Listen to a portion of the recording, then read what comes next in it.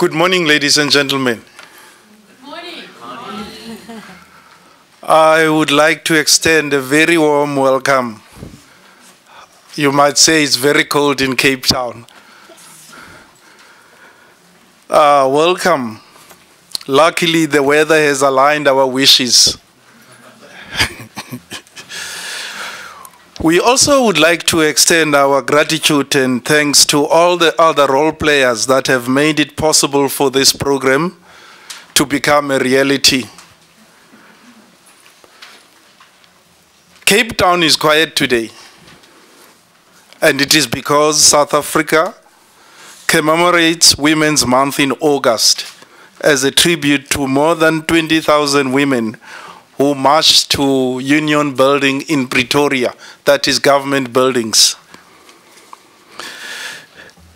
in protest against the extension of past laws in South Africa. The government has declared August Women's Month, and 9th August is celebrated annually. So 9th was yesterday on a Sunday, today is 10th, it's a public holiday. Let me make few announcements. Most of you by now are aware of the ablution facilities. As you go out at this door, you turn to your left. We are attending to some of the Wi-Fi problems that people are experiencing. Our technicians are on the board with regard to that. I might have invited you for coffee and tea, but you can't bring it inside. Not a problem now. Carry on with your tea and coffee. We also request that you switch off your cell phones because they interfere with the system here.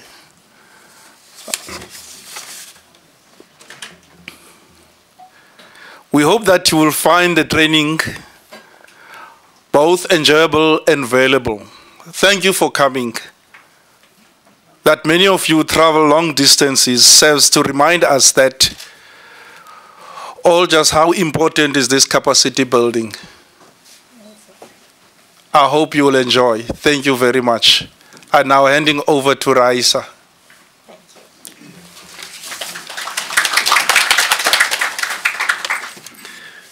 Thank you, Albert. I will just say a few words of welcome. First of all, on behalf also of the section, I think many of you know me. My name is Raisa Teodori. I am the chair of the section on parliamentary libraries and research services, and I'm very, very glad to be here. I'm very thankful to the Parliament of South Africa that made this training possible. We are having training since 2009, I think.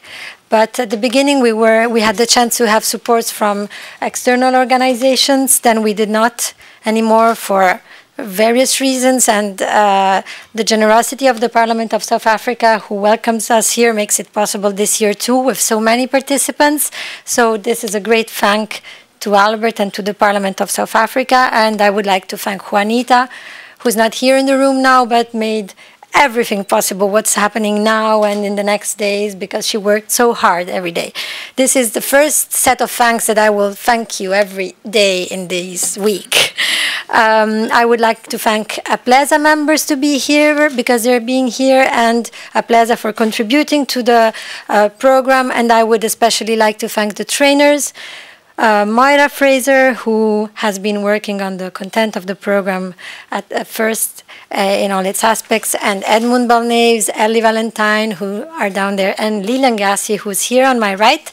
Lilian is the secretary of the section, and she will be chairing the first session today. I would like to thank all of you for being here and your parliaments for allowing you to be here since today, because it will be a long week of work. Another practical aspect, just remember that there is interpretation available, also thanks to the Parliament of South Africa. So if any of you need French or Portuguese, please take the earphones and or whatever. I mean, whatever language is spoken, we have interpretation in English, French, and Portuguese. So I think I will not take more time, and I will. Ali is. In channel 1 is English, channel 2 is French, channel 2. Thank you very much. We will have 2 days of work, I'm sure, for the training, and then we will meet all the delegates, the other delegates tomorrow to start the pre-conference, and I'm really looking forward to that. I was here in 2007, and I'm so happy to be here again. Thank you, and let's start our work. I'm giving the floor to Lilian Gassi, who's chairing the first session today. Thank you very much. The first session here is somewhat like an introduction to each other. And I think Moira has communicated with you about sharing your information about your parliaments and about your challenges and other information. And I will be calling on each of the country if you would come up here. And if you have provided slides, they have been preloaded, and Moira is going to be changing the slides for you. So I also ask that you keep your presentations to about 5 minutes if possible, so that we can continue with the program. So that the first up is from Botswana.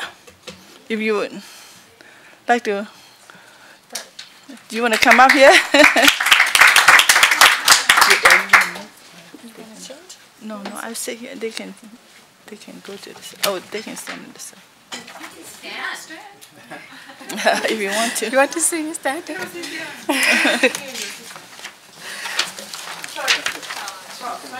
Oh, You looked at there. Yeah. Good morning, ladies and gentlemen.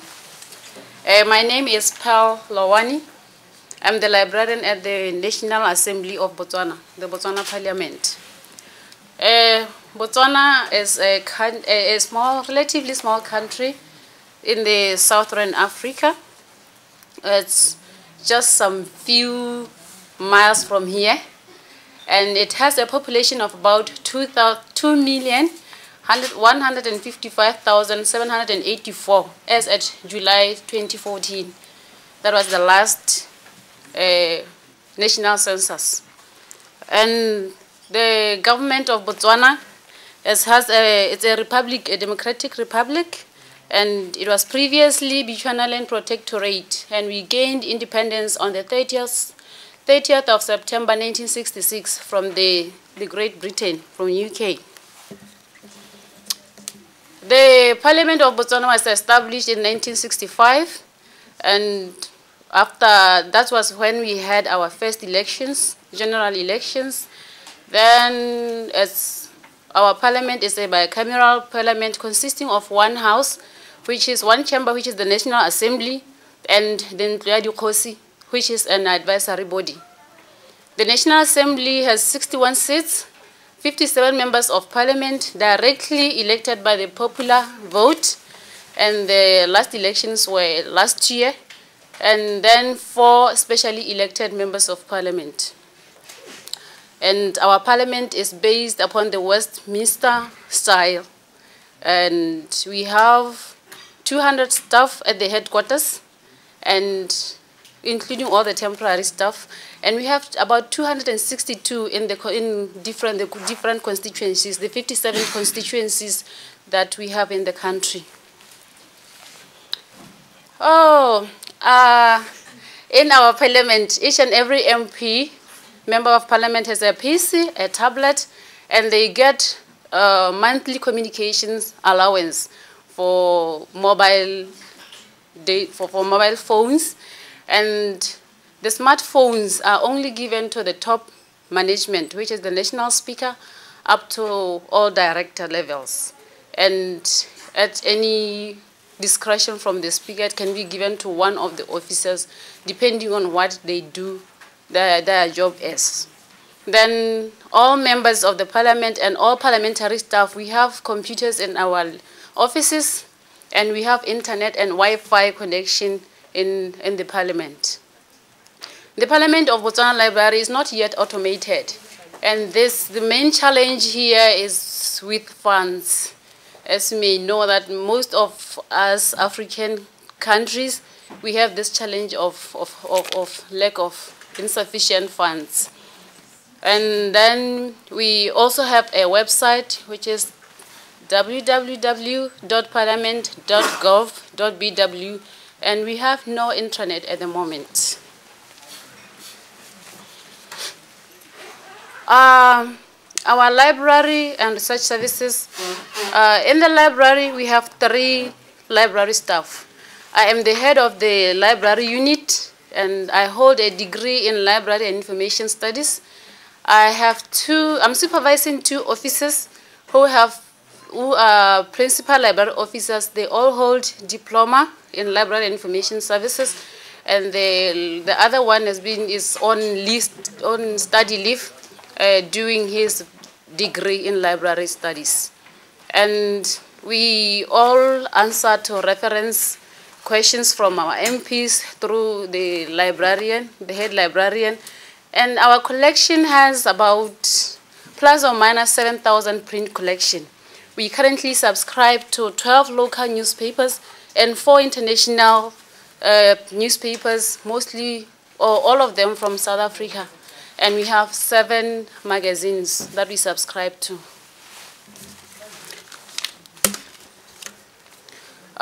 We also subscribe to the EBSCO host, which offers a number of electronic journals and books. We do this through the Botswana Library Consortium, which is an association whereby all institutions, member institutions are able to subscribe to this through a subsidized price.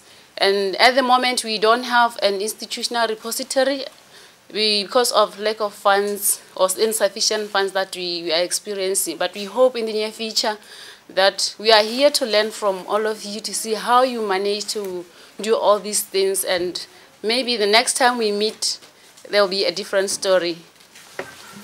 Thank you very much. Okay, our next presentation is from Egypt.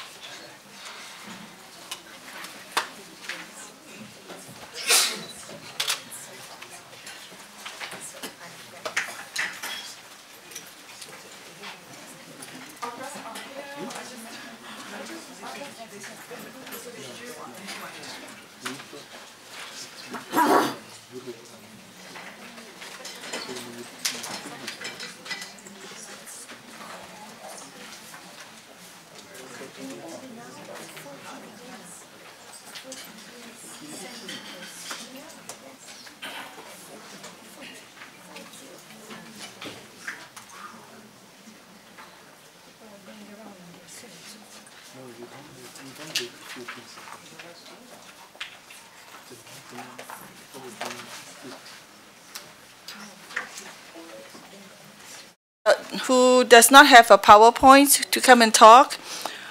Kotuwa? Oh, what's that? Okay, good. You got it? Oh, you got it? Well, we have somebody else. Okay, we got Egypt now. Okay.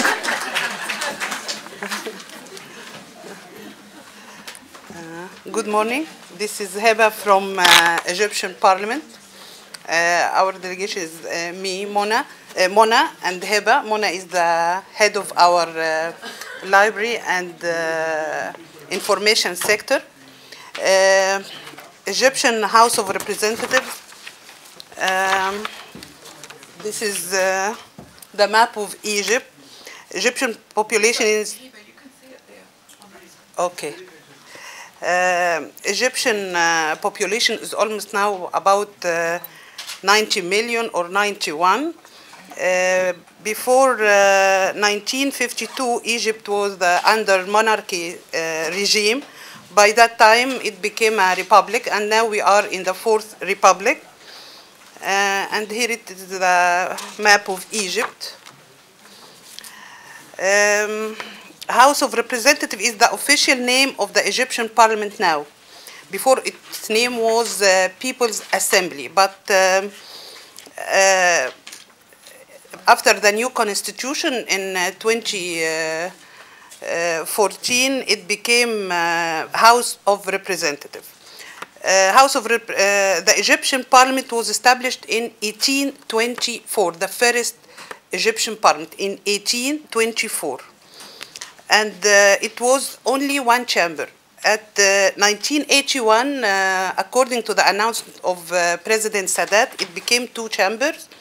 And after the new constitution last year, now it's only one chamber. It is officially announced that it is one chamber, but till now, it is not implemented practically because we are waiting for the new election by the end of this year. There are according to the new constitution, about 470 MPs, about 450 by election, and 20 of them chosen by the president, by the declaration of Egyptian president. The type of Egyptian regime is presidential one. The parliamentary staff is about 3,100. According to how our parliament is digital, the current MPs don't have PCs for each MP, but except for the heads of the 19 committees that we have. No smartphone, but now we are trying to secure smartphone with mobile application and tablet for each new MP. There are about 500 PCs for the staff, for all the staff, but there is no smartphone or tablet for them. According to, but for the library and research services computer system that we have used document by Bookmaster database and another separate one for minutes of plenary meetings. Our website is www.parliament.gov.eg, and we have an intranet and electronic archive, but most of employees prefer to use paperwork. It's a culture, it's our culture to use paper.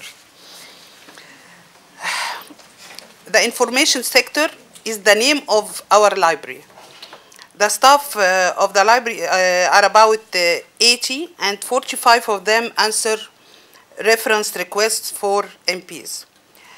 Year to date, our printed collection are about 81,000 titles.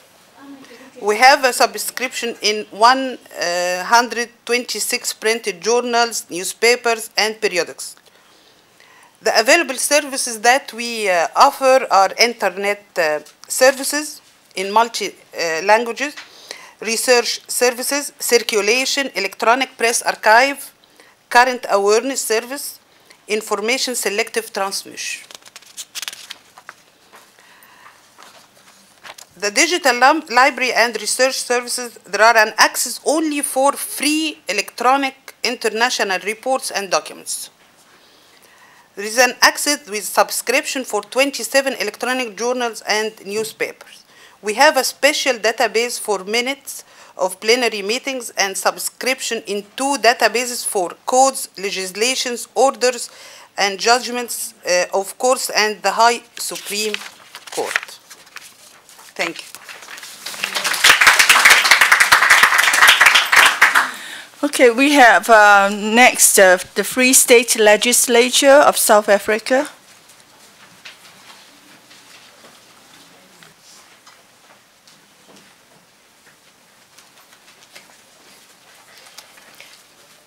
Good morning. I'm Matilda Smith from the Free State, and my colleague Dumisani Mlangeni is sitting there. Just to give you a bit of background, just remember I'm from South Africa, and South Africa has 9 provinces. We are one of the provincial libraries of South Africa.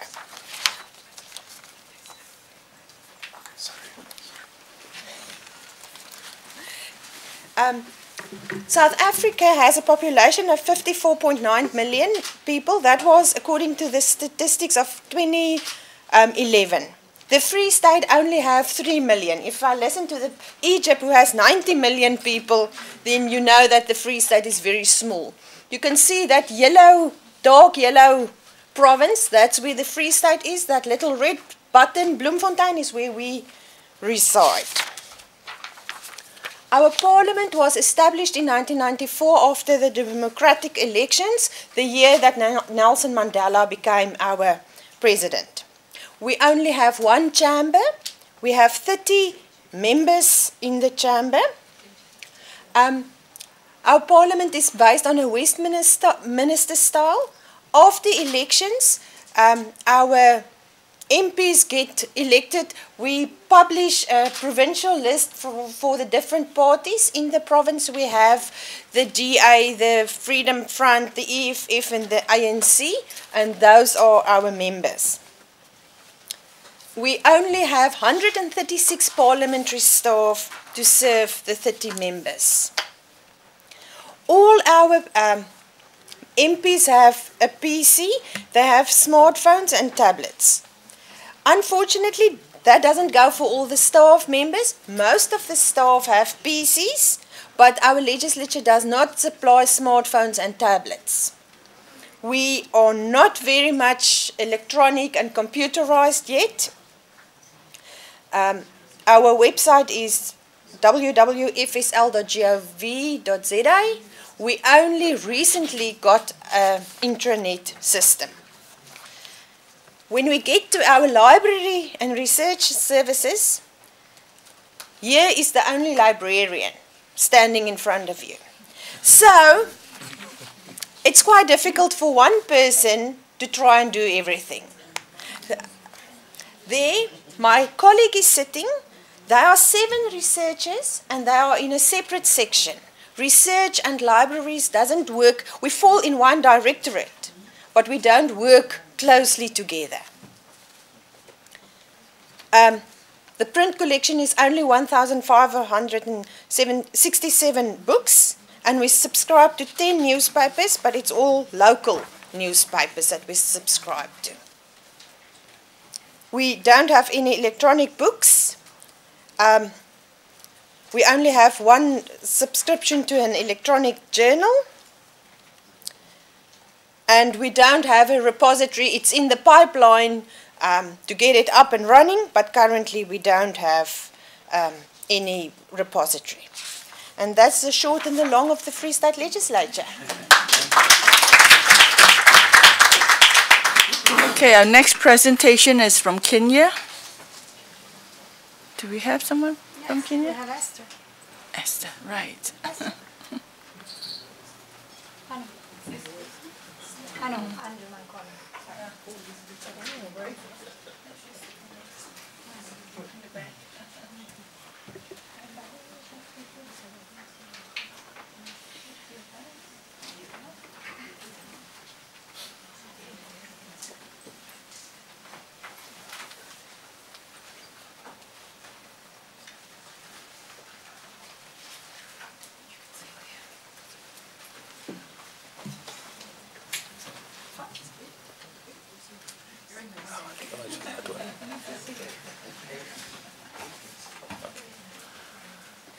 Good morning. Good morning. Good morning. My name is Mankone Andrew from Kenya Parliament.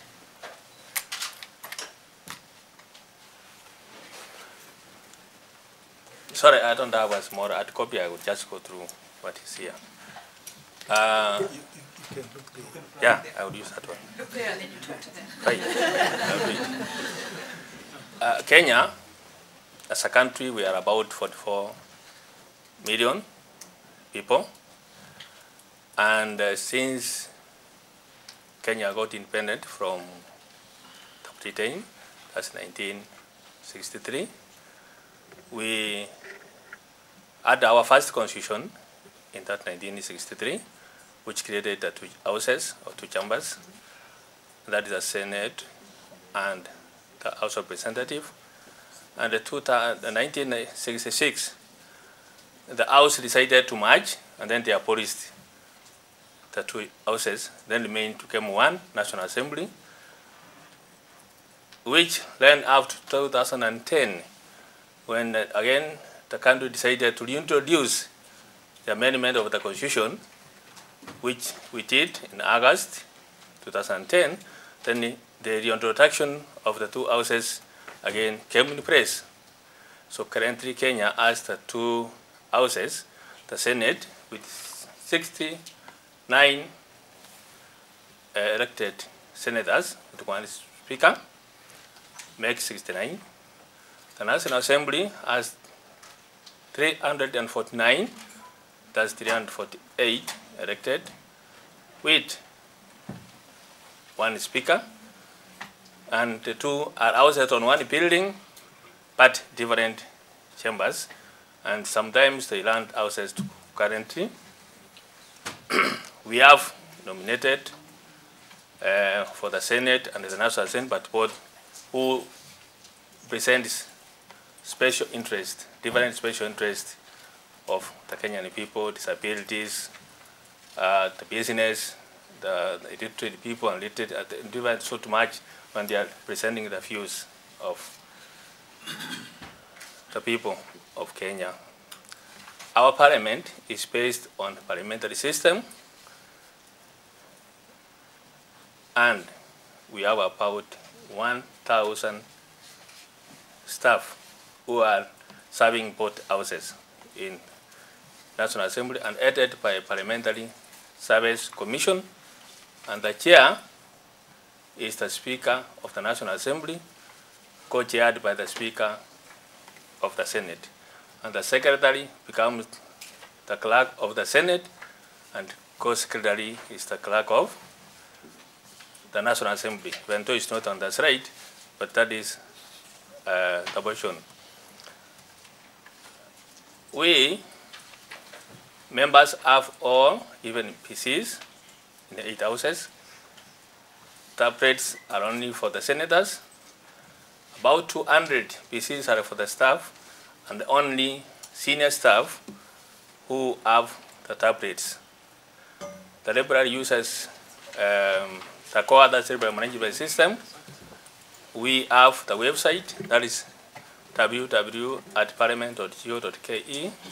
We don't have the intranet. We hope very soon we'll have it. The library has about 8 librarians, staff in total, all with degrees, but added with a deputy director who is the masters. So the rest down, can see Moira is looking where she is. She is somewhere, so I don't want to say where she is, but it's somewhere. And because you have looked at it, let me just pause and request the Kenyan delegation just to do this. Just to wave where they are, so that you, because I'm seeing some people trying to look where they're seated.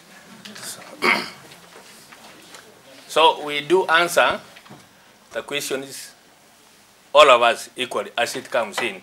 We don't have selectively that this goes to this one. This one, and the query comes in such types, you have to do it. We have research, but we are not together. The research have their own department, even though we are in one directorate. So we don't run in one department. They have different departments under one directorate. We have about 5,000, 7,000 collections of library collections. We subscribe about 10 printed journals, local and international. We have about 8 local daily papers and about 5 foreign papers which we do subscribe. We don't subscribe on internet. It's only online. We yet to know. So one of the challenges, we have to know how some are doing it. Then we borrow from that way. We do some collections in parliamentary documents, that is under legislative, the parliamentary proposals, the committee reports, and some in media, which releases to person. We put them under publication. Most of these are being printed in-house. That's why we are able to do that. I think that's what I have, and I thank you for listening for me. Myanmar is next.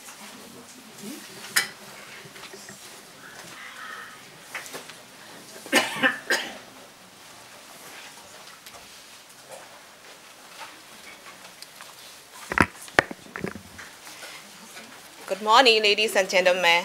I'm Susu. I'm from Myanmar. My colleague is Mr. Aung Myejo. So he's a librarian of our Parliament of Myanmar. So, and my Mrs. Maya, she's the international parliamentary specialist of the IBU. So we are together from Myanmar. Today, I would like to present the Myanmar Hluttaw. Hluttaw means the parliament. About Myanmar, so the larger countries in mainland Southeast Asia, 160,000 square miles or 677,000 square kilometers. The population is more than 51.3 million. Diverse ethnic groups living in Myanmar, the main 8 groups and 135 ethnic living in Myanmar. The major language is Myanmar and the religions are Buddhism, Christianity, Islam, Hinduism. Most of our people are Buddhists. Our border country is with China, Thailand, Bangladesh, Laos, and India. You can see the photo and the photo. That's Myanmar and border country. Yeah. Myanmar Hluttaw. Hluttaw means parliaments. Pidangsu Hluttaw, so the means unions assemblies is the bicameral or the Pidu Hluttaw, House of Representatives, and Amyoda Hluttaw, House of Nationalities. Our parliament has 2 kinds of MB. So you can see the elected person and selected persons. Selected person from the personnel nominated by the Commander-in-Chief of Defense Service. So 25% of MPs in our parliament. In 2011, numbers of MPs are 644. Some of our MPs was threw away. Nowadays, numbers of our MPs is 633. So general election in 7 November 2010, election law were promulgated in March 2010. On 31st January 2011, the new parliament was convened. It's the first time. Myanmar parliament is only 4 years old, so young. The photo is shown Pidangsu Hluttaw, Parliament of Myanmar. Libraries of Parliament. Our department, Research and Library Department, under the Office of the Union Assemblies. Also, IBU, UNDP, UKDS, since 2011, they were supported to develop our parliaments and our department. Our department has 2 sessions, research sessions and library sessions. Research session make the research briefing for the MPs, for the staff, and computation inquiry for MPs, committees, and senior staff. So our library session give information service, digital documents, or reference service. Our library has a 3 reading room service with information counter near the plenary halls because our library is saturated in a separate building, so most of our MP cannot join the library, so we support to the reading room. So that's our reading room and me. About our organizations, 7 research staff and 20 library staff in Pidangsu Hluttaw. Each Hluttaw has its own research department and library staff. We combine total in all 3 houses are 49 research staff and 30 library staff. We use the library management software, ELIF software, and Calibria software. We use Calibria software to read for ebook. We have the beginnings of an intranet service to all users, with several users using any electronic device, such as their smartphone. Total printed books are over 70,000. 11 newspaper subscriptions, 21 subscription to weekly journal, 40 subscription to periodical and non-book media for SMS CD. Now we are working on the repository library. We have planned to digital material. So because we want to give national survey information to the user, that's why we need to change digital library. That's all. Thank you.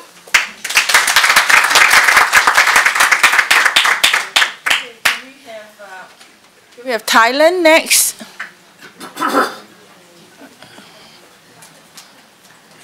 From Thailand?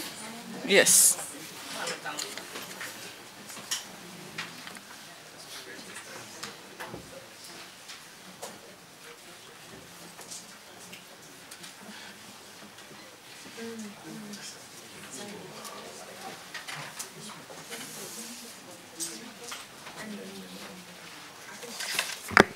Good morning, all the participants. I'm Oranit Rungtipanon. On behalf of my director and all of my colleagues here, I'm going to give you a brief presentation about Thailand, our legislative body, and also our services. Okay. This is the map of Thailand. Thailand is one of 10 ASEAN members. It's in Southeast Asia. In the past, our country was under the absolute monarchy. After the revolution in 1932, we became under the constitutional monarchy with a prime minister as the head of government. The country has the population of roughly about 67 million. Okay, thank you. Okay, I have to say that because now we are in the special situation, political situation, so the parliament that we have now is the National Legislative Assembly, is the unicameral. But in the past, before the coup in 2014, our parliament consisted of two houses, two chambers, the House of Representatives and the House of Senate, which was based on Westminster style. So now we have only one chamber. All the secretariat units, the secretariat of the House of Representatives and the secretariat of the House of Senate now work as the supporting units for the National Legislative Assembly.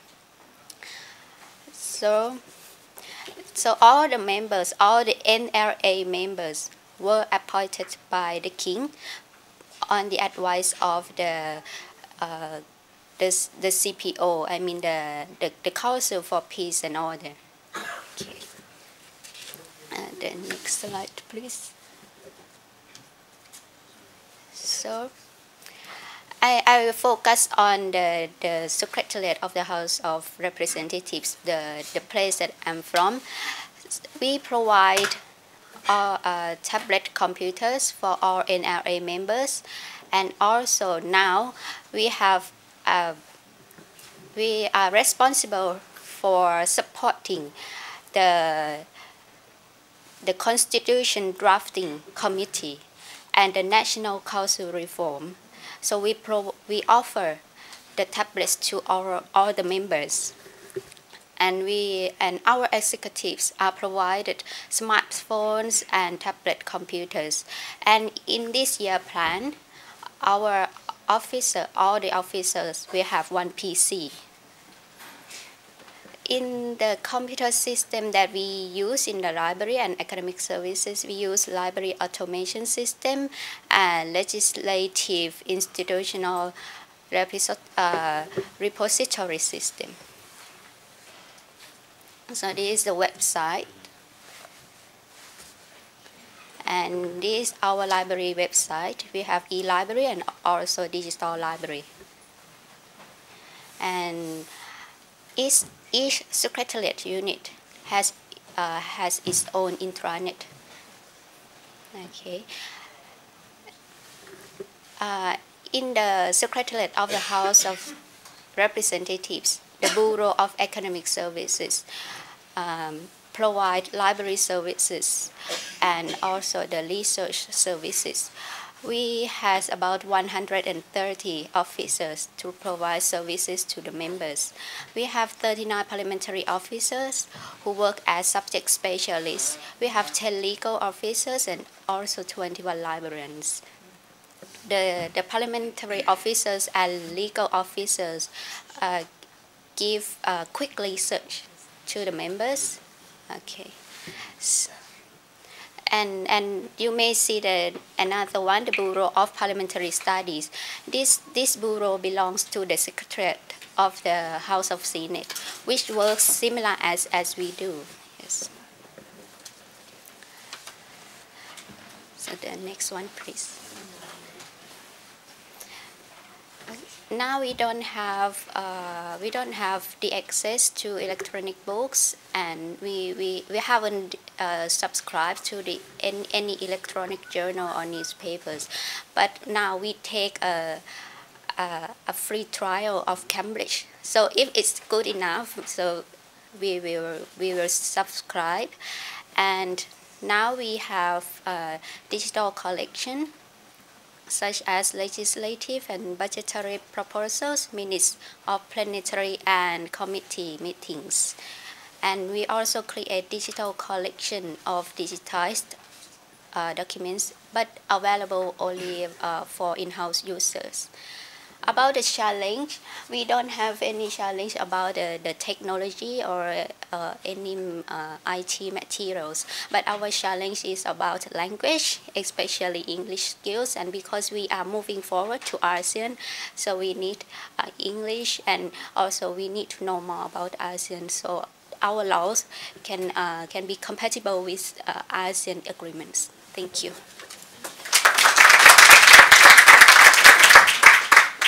Thank you. Our next presentation is from Uganda.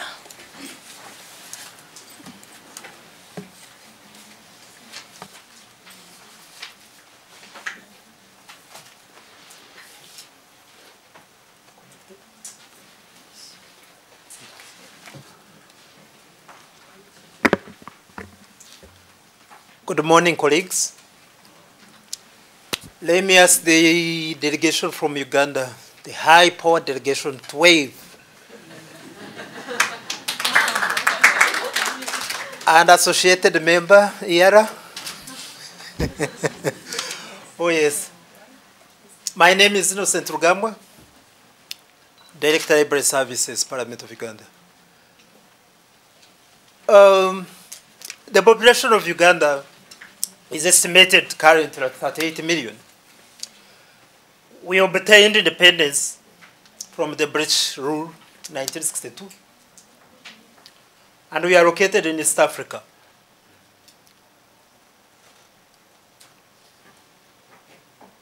The parliament has its history dating back as 1921, but when there was no African representation.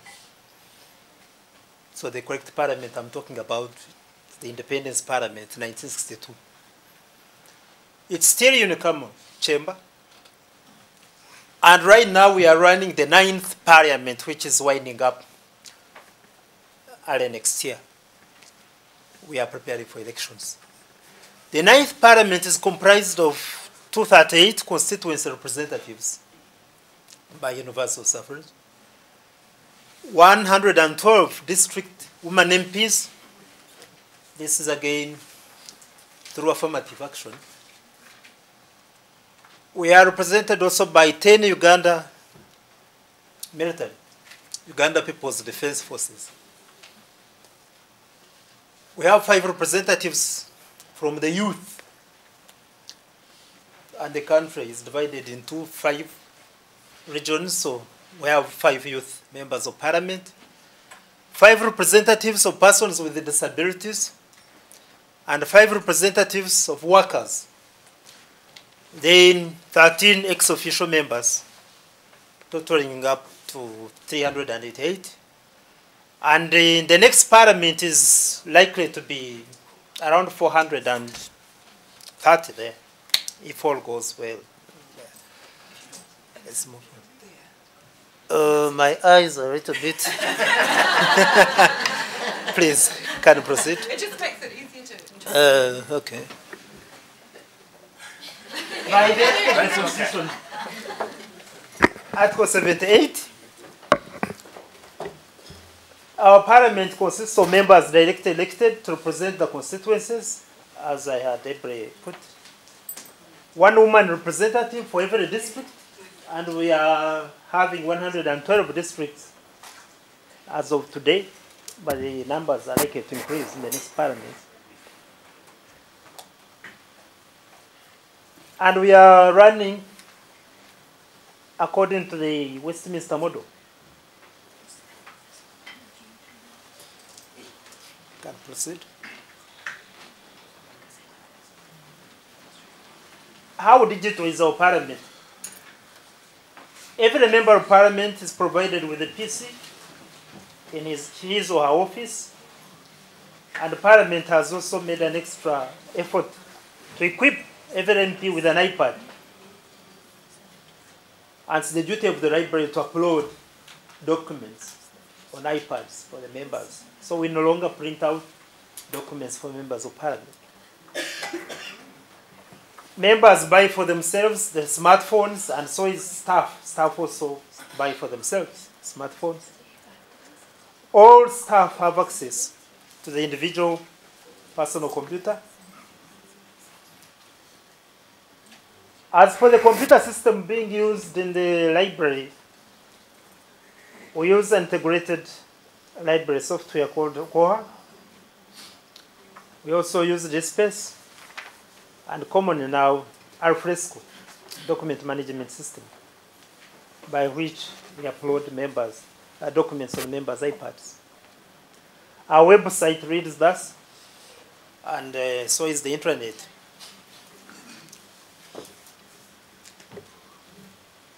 Library staffing. So far we have a staff of 16 members, and then the Department of Research is equipped with 39 research staff. And as far as reference questions are concerned in the library, all staff do respond to, because members pick a phone and they call at wish. If they call the head of the library, I answer the questions. If they call the other, so we all respond to the reference questions, although we have a dedicated reference list. The size of print, currently what is captured on our integrated library system is 15,695, but the other documents that are still being processed. As for journals and magazines, it stands at 547. Not titles, so to say, but overall collection. Printed journal newspaper subscriptions currently stands at 25 titles. Titles. Yeah. For electronic books, this is a future prospect. Subscriptions to electronic journals stands at 26 titles. We are in the first stage trying to digitize our collection. This covers the committee reports, the laws of the country, parliamentary proceedings, and so on and so forth. Let's move.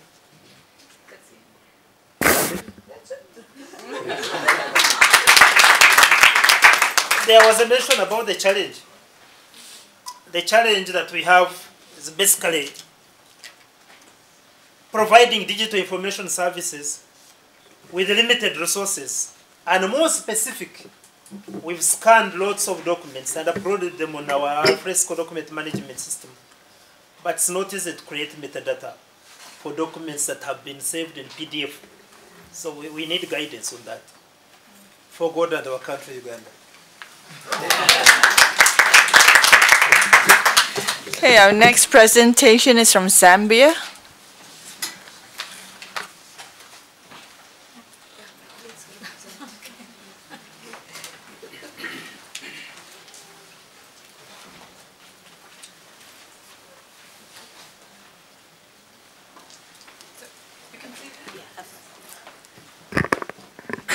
Good morning, everybody. Did we all have tea? Good morning. Good morning. Thank you. At least that sounds better. My name is Agi. Unfortunately, I'm not Miss Chamamfula as presented there, but she asked me to present on her behalf. That's my boss. I'm sure most of you know her. She's right there. You can just wave. Thank you. My other colleague is Leslie Chikuta from Zambia. Those of you who were with us during our place last year, we are happy to see you all. Thank you. Well, a brief presentation about Zambia. Zambia was formerly called Northern Rhodesia. The region was once ruled by the British South African Company, which Rhodes established, until 1924 when the British government took over the administration.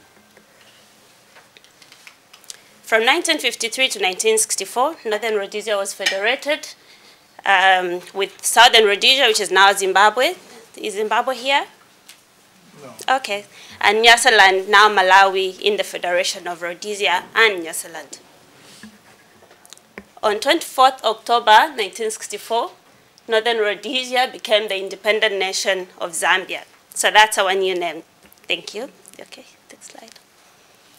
And last year, we celebrated our Golden Jubilee. Yeah.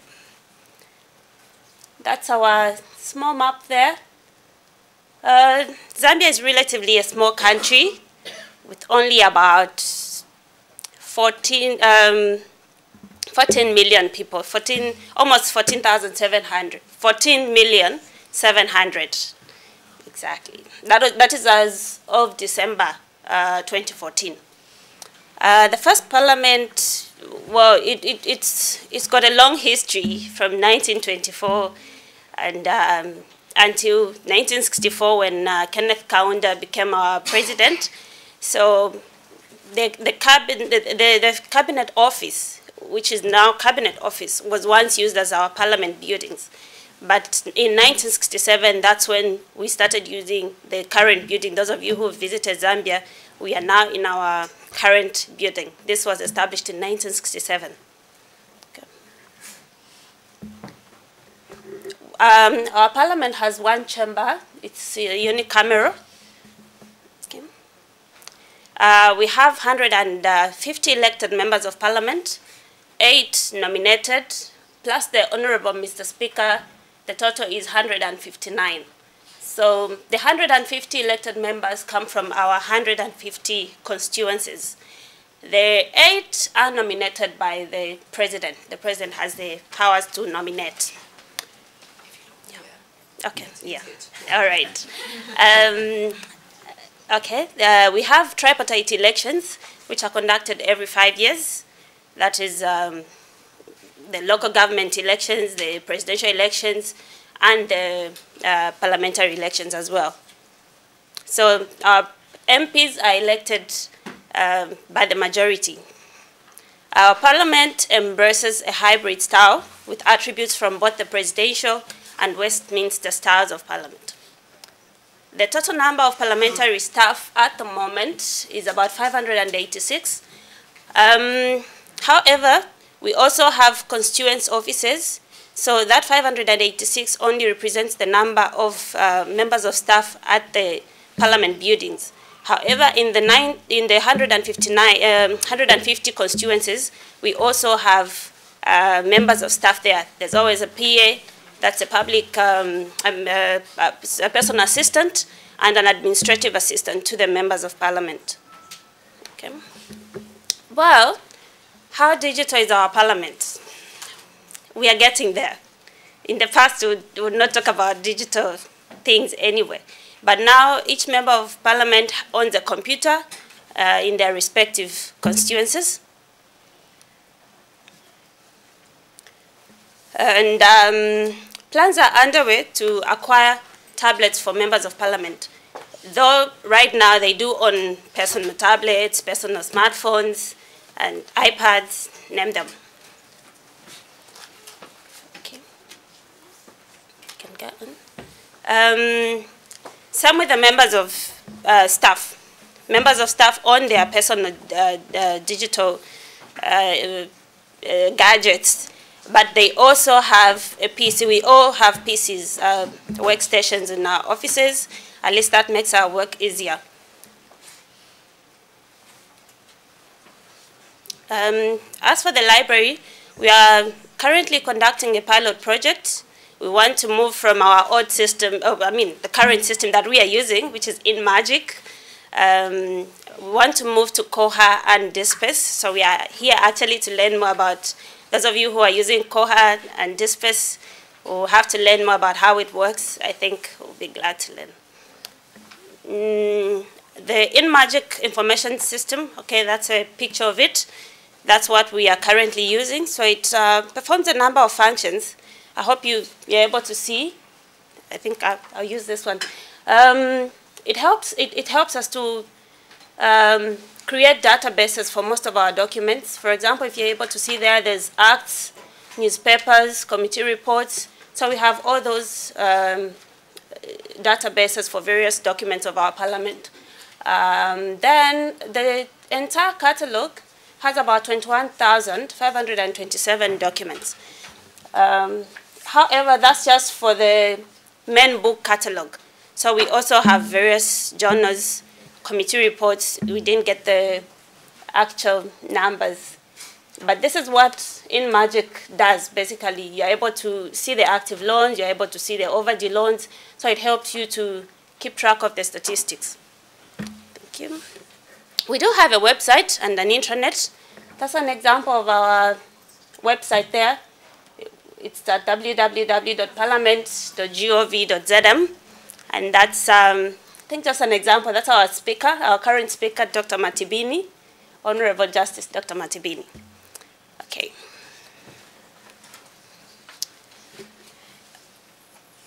Our library is called the Parliamentary Information and Research Library.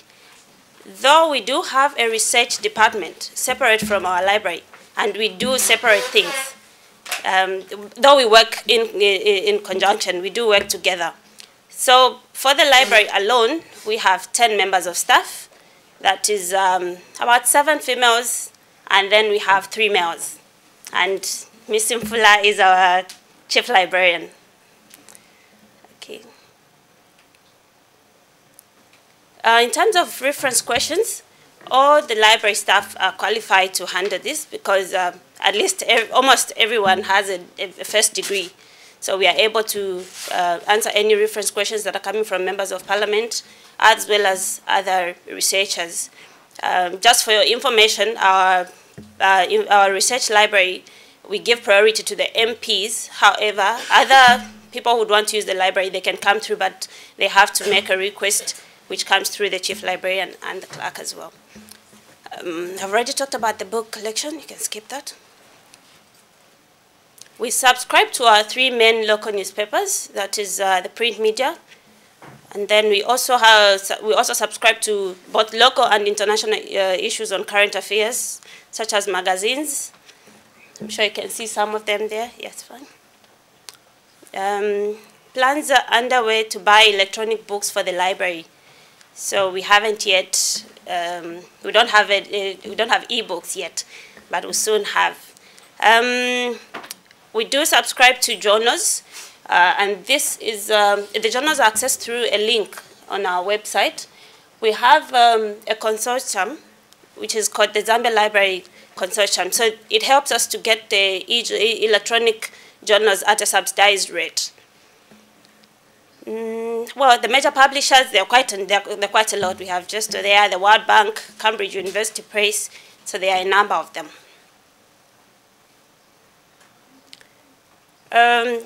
We've already started digitizing, and just for information, our parliament didn't have digital information up to 1996.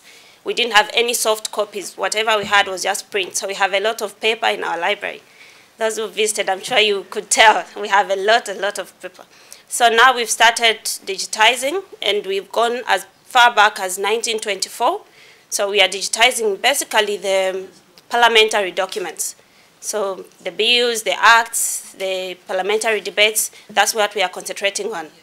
So we do have a collection and it's going on well, though the machine that we are currently using is quite manual, if I may put it that way. It's auto and manual.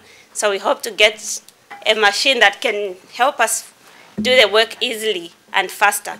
So that's just an example of a document being digitized. Thank you very much, and thank you for your attention.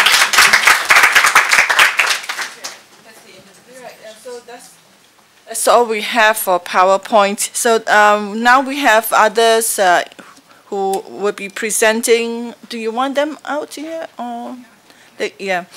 All right. Côte d'Ivoire is. Do you? Is oh. Okay.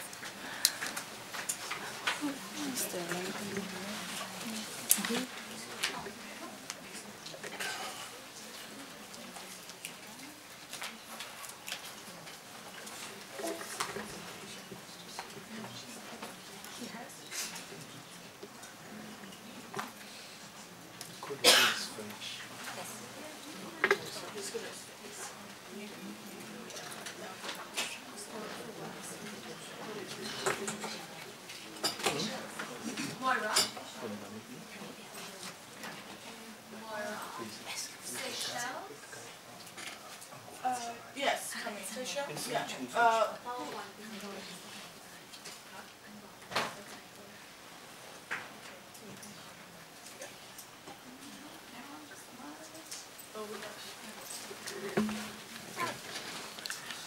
Good morning, ladies and gentlemen. I will speak in French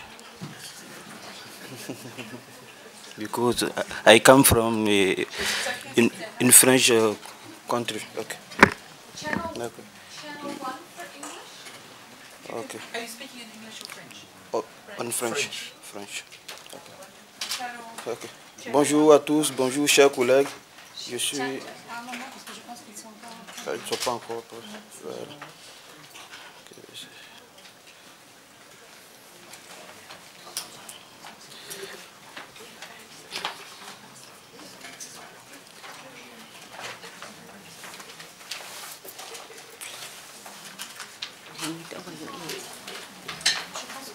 C'est bon? Oui. Ok.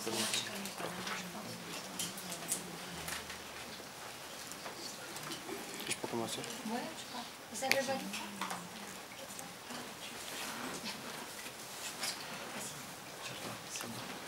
Bonjour chers collègues, je suis Adama Koné de la Côte d'Ivoire, je suis le chef du service de la documentation et des archives. Voilà. J'ai plein de collègues de l'Afrique de l'Ouest qui avaient souhaité être parmi nous aujourd'hui pour qu'ensemble nous venons partager avec vous l'expérience de certains pays francophones, par exemple le Burkina Faso, et le Madagascar, le Togo, mais malheureusement certains ne pourront pas être parmi nous. D'autres seront là dès demain pour la préconférence. Donc, sur cela, je vais commencer. La Côte d'Ivoire est un pays de l'Afrique de l'Ouest qui est situé, qui fait frontière à l'est avec le Ghana, à l'ouest avec la Guinée et le Libéria, au nord avec le Mali et le Burkina Faso, et au sud avec l'océan Atlantique. C'est un pays qui a une république de type présidentiel. La Côte d'Ivoire a été indépendante en 1960, après avoir été colonisée par la France. Et l'Assemblée nationale de Côte d'Ivoire, telle que nous la connaissons actuellement, date de 1960, année au cours de laquelle la Côte d'Ivoire a été colonisée. L'indépendance de la Côte d'Ivoire est survenue le 7 août 1960. Mais l'histoire parlementaire du pays remonte à 1946, où à l'origine, le Parlement de la Côte d'Ivoire était composé par des Ivoiriens, mais aussi par des Français. Mais à partir de 1960, après l'indépendance, il est revenu aux Ivoiriens eux-mêmes d'animer la vie parlementaire dans le pays. Et nous n'avons qu'une seule chambre en Côte d'Ivoire, qui est constituée par l'Assemblée nationale. Et depuis les dernières élections qui ont été faites en 2011, après les élections politiques que nous avons connues chez nous, Et nous avons maintenant 255 députés qui sont tous élus au suffrage direct universel pour une durée de 5 ans. Et donc l'élection des députés devrait avoir lieu en 2016, mais étant donné qu'au cours du mois d'octobre prochain, nous aurons les élections présidentielles en Côte d'Ivoire, il y a actuellement des discussions pour pouvoir raccourcir le mandat des parlementaires pour coupler un peu les élections pour amoindrir les coûts. Donc, comme je l'ai dit tantôt, en Côte d'Ivoire, notre contexte est marqué par la sortie de crise, par la normalisation. Et dans ce contexte, il faut dire qu'au cours de la crise de 2010, qui a été une crise très très profonde, les institutions ont connu de sérieux problèmes. Le Parlement a même été pillé, la bibliothèque parlementaire a été pillée, les archives, nous étions en plein projet de numérisation des archives et puis voilà. Nos scanners, par exemple, ont été emportés. Mais heureusement pour nous, nous avons pu conserver l'essentiel de nos documents papier. Donc dans ce contexte, nous avons eu recours à beaucoup de partenaires qui nous appuient pour nous aider dans tout ce que nous faisons. Et parmi ces parlementaires, nous avons l'Assemblée parlementaire de la francophonie et l'Union interparlementaire. Et nous avons aussi l'USAID qui nous aide énormément à normaliser la vie parlementaire en Côte d'Ivoire. Next slide. Okay. Donc, en début de législature, un fonds d'installation est alloué chez nous à chaque député. Il s'agit de 10 millions de francs CFA. 10 millions de francs CFA, ça fait environ 20 000 $ qui est donné gratuitement à chaque parlementaire qui est élu pour lui permettre de se prendre en charge. Et dans ce fonds, c'est à lui d'acheter tous les équipements dont il a besoin pour travailler. Et après, nous nous sommes rendus compte que certains parlementaires n'ont pas utilisé ce fonds-là, par exemple, pour s'équiper en équipement de travail, en achetant, par exemple, un ordinateur portable. Voilà. Certains ont carrément pris ça pour acheter des mobiliers de maison, des télévisions, en tout cas pour changer de vie, et ils n'ont pas fait. Et après, voilà. Lorsque nous avons commencé les discussions avec l'USAID pour nous aider à soutenir le développement de l'activité parlementaire. Et donc, il est apparu nécessaire de leur octroyer au moins des téléphones intelligents, des smartphones. Donc, dans le cadre de ce partenariat, l'USAID a offert en 2013 à tous les députés, mais aussi au cadre de l'administration parlementaire, des smartphones BlackBerry qui étaient connectés. Et malheureusement, après quelques constats, il y a quelques mois, nous nous sommes rendus compte que la plupart des téléphones ne sont pas utilisés comme il fallait. Il y a des députés qui disent que l'USAID, peut-être en nous donnant ces téléphones, veut nous surveiller, veut savoir ce qui se passe. Donc voilà, il y en a qui n'utilisent pas. Donc il faut dire qu'aujourd'hui, chez nous, au niveau du Parlement, le soutien à la numérisation ou bien à la prise en charge des outils numériques par les parlementaires n'est pas encore bien pensé par le Parlement, puisqu'on avait donné de l'argent aux députés et on leur a laissé la latitude eux-mêmes de pouvoir le faire. Et aujourd'hui, nous sommes en train d'envisager, au lieu de leur donner de l'argent, au moment de l'installation, il va falloir que l'Assemblée même leur donne des téléphones portables et des tablettes et puis une connexion Internet qui sera gérée au niveau du Parlement lui-même. Parce que même si on leur donne de l'argent pour pouvoir acheter la connexion Internet, nous ne sommes pas sûrs qu'ils veulent le faire. Parce qu'il y en a qui ont encore peur de ces outils. En général, les jeunes députés sont plus une tâche, comme on le dit. Voilà. Ils ont au moins 2-3 téléphones, ils ont des tablettes, ils sont sur Facebook, Twitter, mais il y en a par contre qui s'en méfient. Et le site web de notre Assemblée nationale, c'est www.asnat.ci. Et aujourd'hui, nous sommes en cours de déploiement de l'intranet avec l'appui du programme NORIA de l'Assemblée parlementaire de la francophonie. Et au niveau de la bibliothèque, nous n'avons actuellement que 2 agents. Nous n'avons que 2 agents. Mais bon, dans le programme de développement des activités de la bibliothèque, il est prévu le recrutement de quelques agents dès le début de l'année prochaine. Et la bibliothèque, comme je l'ai dit, est en cours de développement. Nous envisageons de l'informatiser avec un logiciel libre. Actuellement, nous sommes en train de faire une étude entre COA et PMB pour voir entre les deux, voilà, lequel pourrait nous servir à informatiser notre bibliothèque.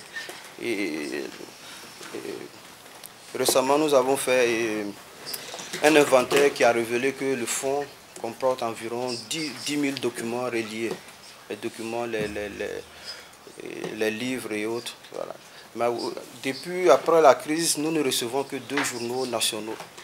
Voilà. Et ça, c'est pas normal. Pour un pays qui comporte près de 60 titres, donc il y a des députés qui se plaignent parce qu'ils ne trouvent pas des journaux, des tendances politiques et qui sont proches d'eux.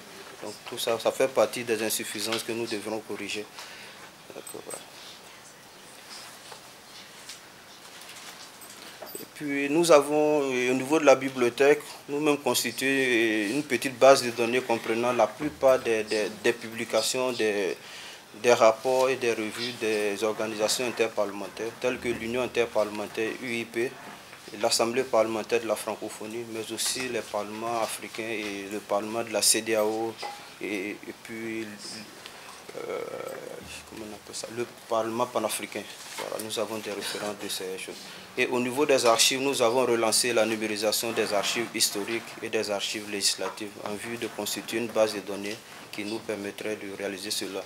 Et puis au niveau de l'Assemblée nationale, la recherche est confiée à un autre service qu'on appelle chez nous le service des études et de l'assistance parlementaire. C'est un service qui, bon, dans la pratique, ne fonctionne pas encore bien avec la bibliothèque. Et au niveau de la Côte d'Ivoire, toujours avec l'appui de l'USAID, nous devions faire et avoir un séminaire de formation sur la recherche législative qui devra commencer dès demain, donc du 11 au 14. C'est moi-même qui pilotais et puis bon, j'ai réfléchi, j'ai vu qu'ici aussi la formation qui est là est tellement intéressante. Donc je suis venu ici, mais j'ai mes collègues qui sont là-bas. Voilà, ils nous ont fait venir un expert avec qui nous avons discuté, qui a fait un état des lieux et qui va nous aider à implémenter un bon service de recherche au sein de notre Parlement. Je vous remercie. Thank you. Okay, next we have Namibia. So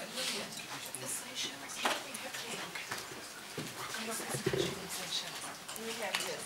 I saw my list.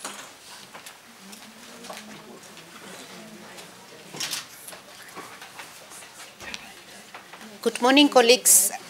I am Renata Cruz, the Chief Librarian of the Namibian Parliament. And together with me, I have brought along 5 men.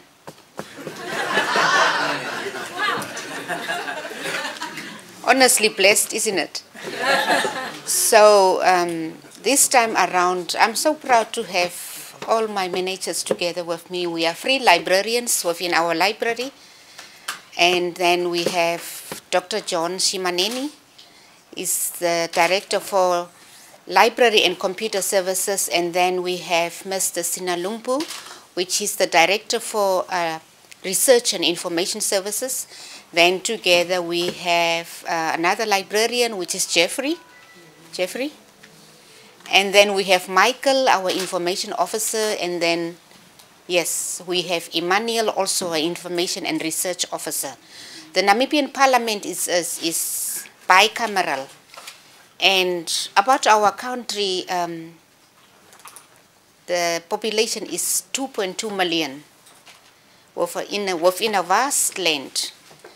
And then we are now 25 years independent. We got our independence from South Africa some 25 years ago. So the way you should understand us also is that we are just a smaller version of South Africa. So if you want to learn Namibia more, start here, within South Africa. So our parliament bicameral, so meaning we have the National Council and the National Assembly. Within the National Council, we have 104 members. We just ended our 6th parliament and we are serving them now. And then with the council, we have 26 members. All our members of parliament are fully equipped, meaning that we are providing them with smartphones, iPads, and altogether we have less than about 200 staff members within the whole parliament, and all staff members are fully equipped with PCs. Namibia is more a desert country, and then when it comes to digital, we are really advanced in that. Digital, we have an e-parliament, meaning also that within the library we are using the well-known InMagic database.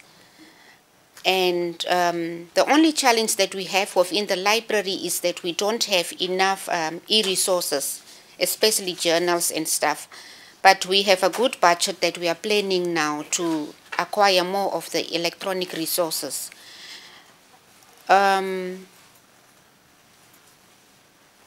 We have also a good running website which is constantly being upgraded right now. And when it comes to also to our bills and acts, all of them are electronic. We are back scanning, and the back scanning process has not yet been completed. It's ongoing.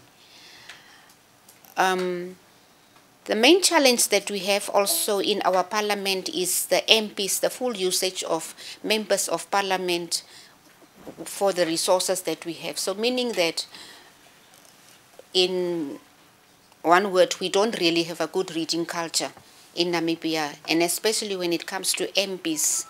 We are providing them much more electronically, but they are still trusting to have their printed copy. But all in all, we just need to push up in bringing more MPs into the reading culture and electronic reading usage. Yes, they have the facilities, but when it comes to reading, it's still a thing of spoon-feeding them. But when it comes to staff members, the usage of library and other resources are very, very well. Our staff members are also constantly studying and upgrading their knowledges. And our library is well used by the public, especially researchers and students. So MPs are not using it as much. Rather, the MPs would send their drivers to come and collect material for them, or we will email it for them. So we really need to bring them in more. And another main challenge that we also have as a parliament is that to narrowing the digital gap within those that have and have not. In general, we are fully equipped, but we need to do more so that all people and the whole population at large can be a digital nation. And that's it. Thank you so much. So we have a presentation from Seychelles.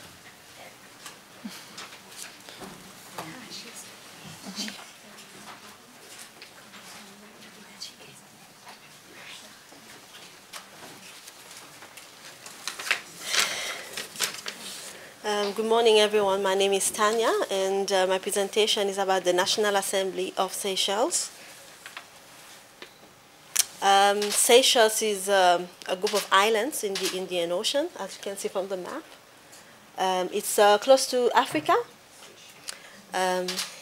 Actually, it's a very, you can't even see it on the map, on the world map, but it's a small dot there in the Indian Ocean. Yes. Our population is around 91,000 people, and we gained our independence from Britain in 1976.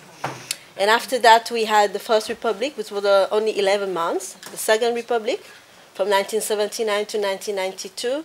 And since 1993, we have the Third Republic, and we are now in the 5th Assembly of the Third Republic of the National Assembly of Seychelles. Next one. Oh, yes, I know. Yes, like I said, the National Assembly was established in 1993, and we are 23 years now in existence.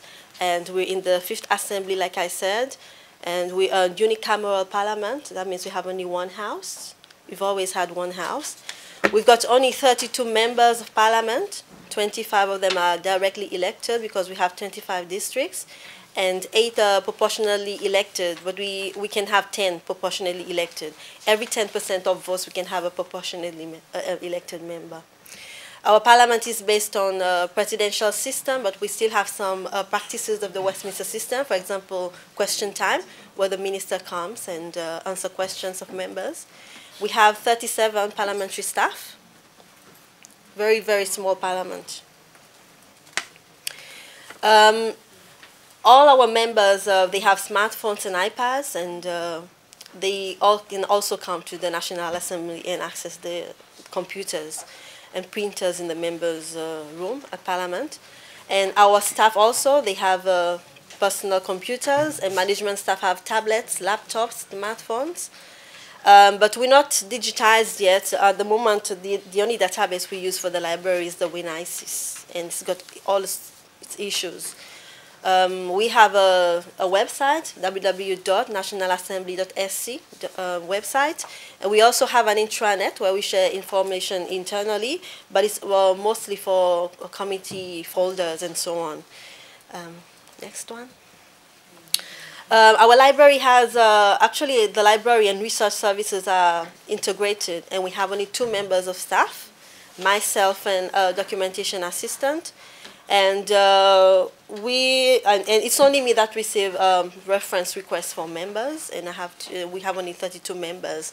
And what's interesting about our parliament is that members, they have iPads and they like doing their own research most of the time.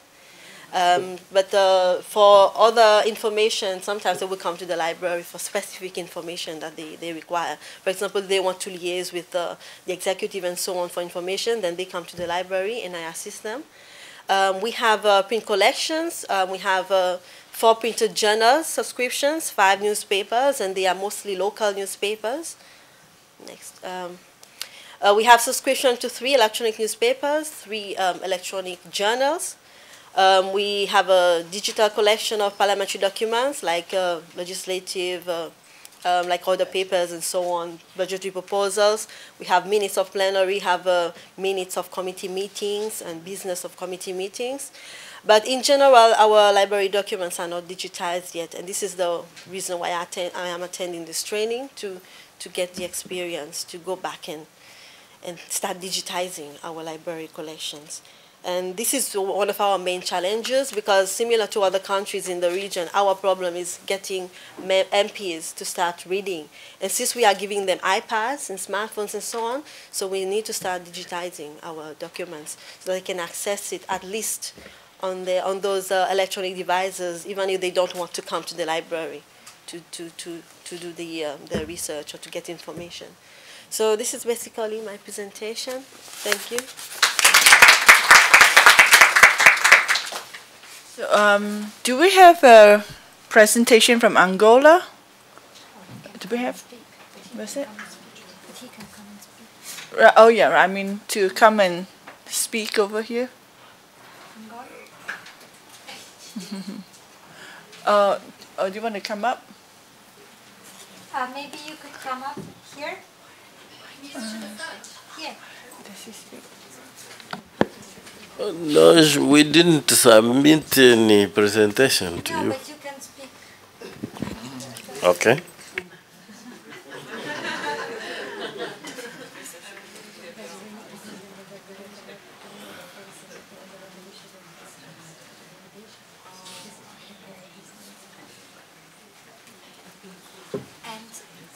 you can speak Portuguese if you wish, or Okay. English if Okay.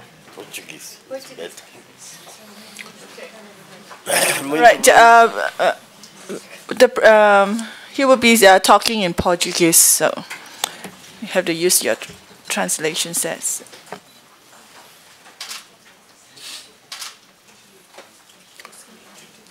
Muito bom dia, caros colegas.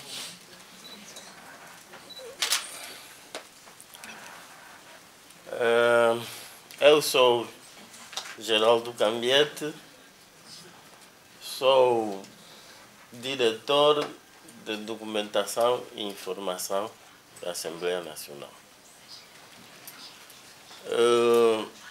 Em poucas palavras, posso dizer que nós temos, portanto, o nosso parlamento chama-se Assembleia Nacional de Angola.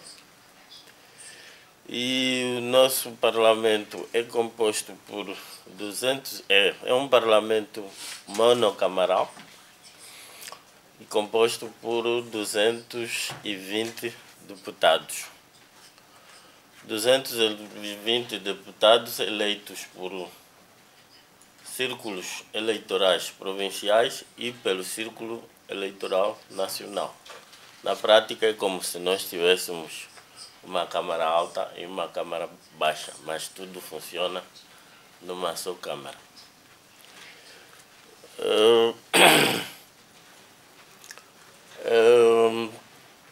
Portanto, acho que relativamente ao Parlamento,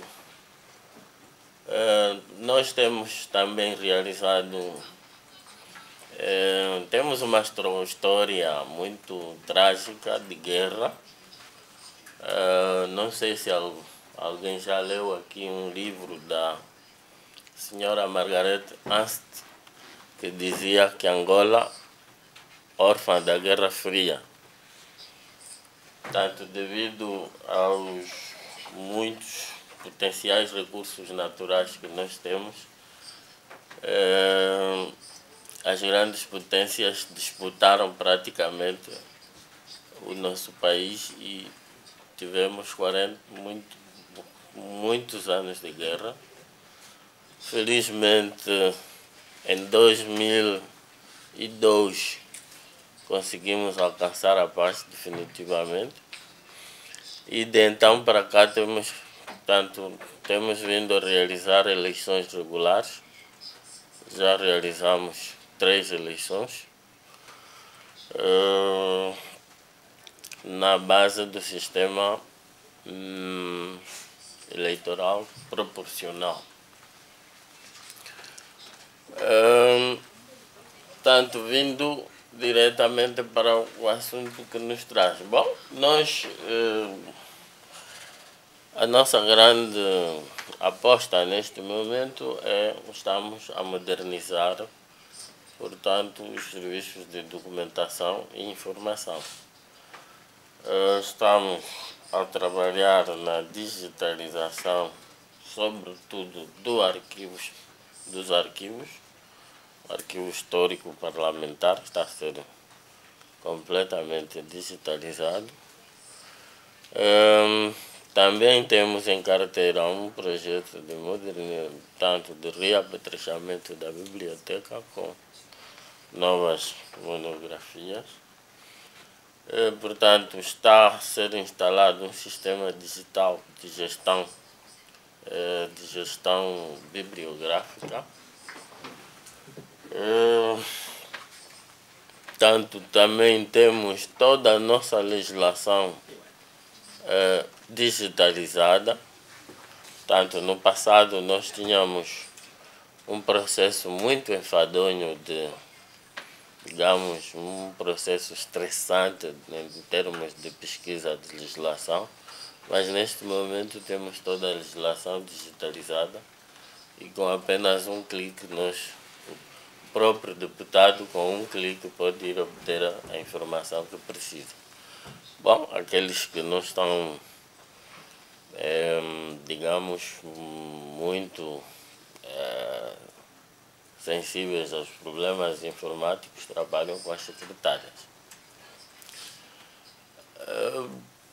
Portanto, temos um website que é www.parlamento.ao,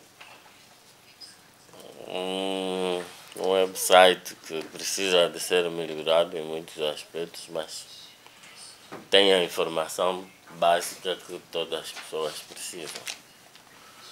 Também, em termos de fornecemos aos deputados todas as mais importantes publicações que há no país, jornais. Portanto, nós fornecemos vários jornais aos senhores deputados.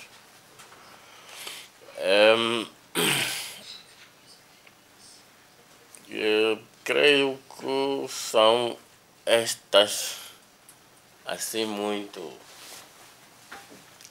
digamos, telegraficamente, os aspectos que havia para dizer. Se calhar numa outra oportunidade teremos mais informações.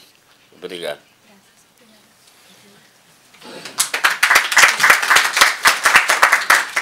Thank you very much. So, do we have participants from Ghana? Are they here? Or are there any other participants who would like to do a talk about your parliamentary library and your parliament that we missed? I think, yeah. Yes, okay. Okay, yeah, okay. I think we don't have Somalia.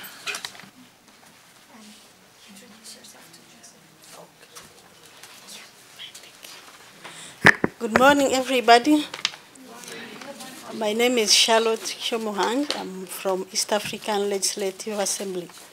It's not a country, but it's a regional parliament. East African Community is an intergovernmental organization comprising of 5 countries. It was originally 3 countries, Uganda, Kenya, and Tanzania, but in 2007, we incorporated other 2 countries, Rwanda and Burundi. So there are now 5 countries. We are based in Arusha, Tanzania, and our parliament is comprised of 45 members, 9 from each country. And we have 7 ex-officio members. Those are the ministers responsible for the East African Community affairs. IFLA, IFLA as a whole, we are about 35 members of staff. And in the library, particularly, only 1 staff member. As far as members are concerned, they are provided with laptops, each one of them, because they don't sit in Arusha all the time. At least they have to sit in each of the countries once and sit in Arusha at least once in Arusha. Then we move to other parts of those countries. So they are provided with laptop, and we are planning to give them iPads because they are complaining that laptops are kind of heavy. So there are plans to provide them with iPads. East African Community comprised mainly 3 organs, which is the Assembly, the Court, and the Secretariat. And as each one of those has got a library, and we network as librarians. So the main project we are carrying on now is the digital. We are setting up an institutional repository. We are actually in the process of uploading the resources on this space. That is what is ongoing.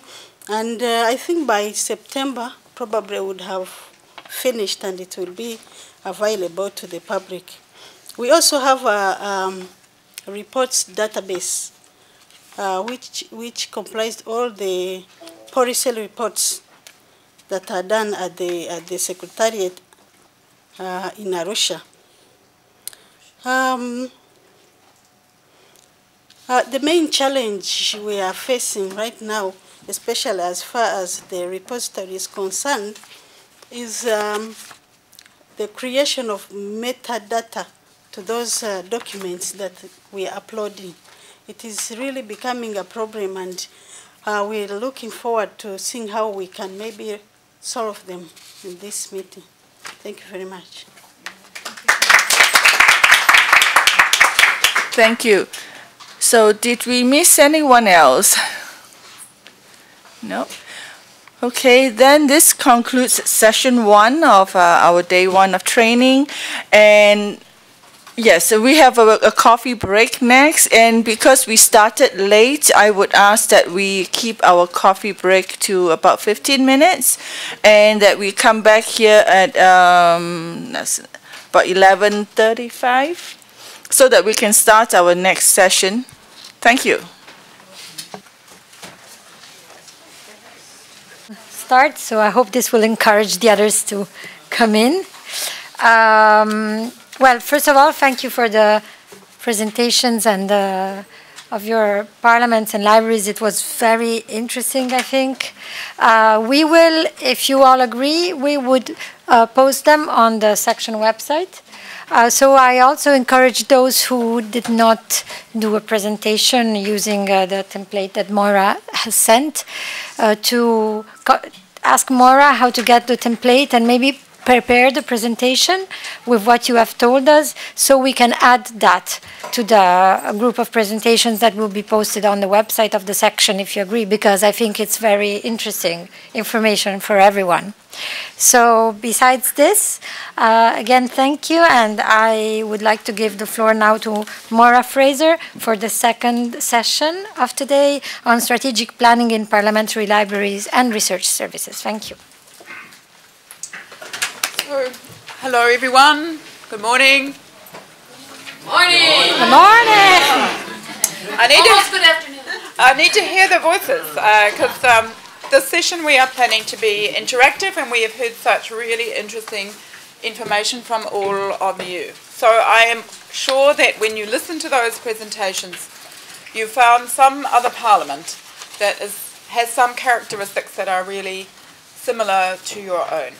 So I know many of you in the room, but not everybody.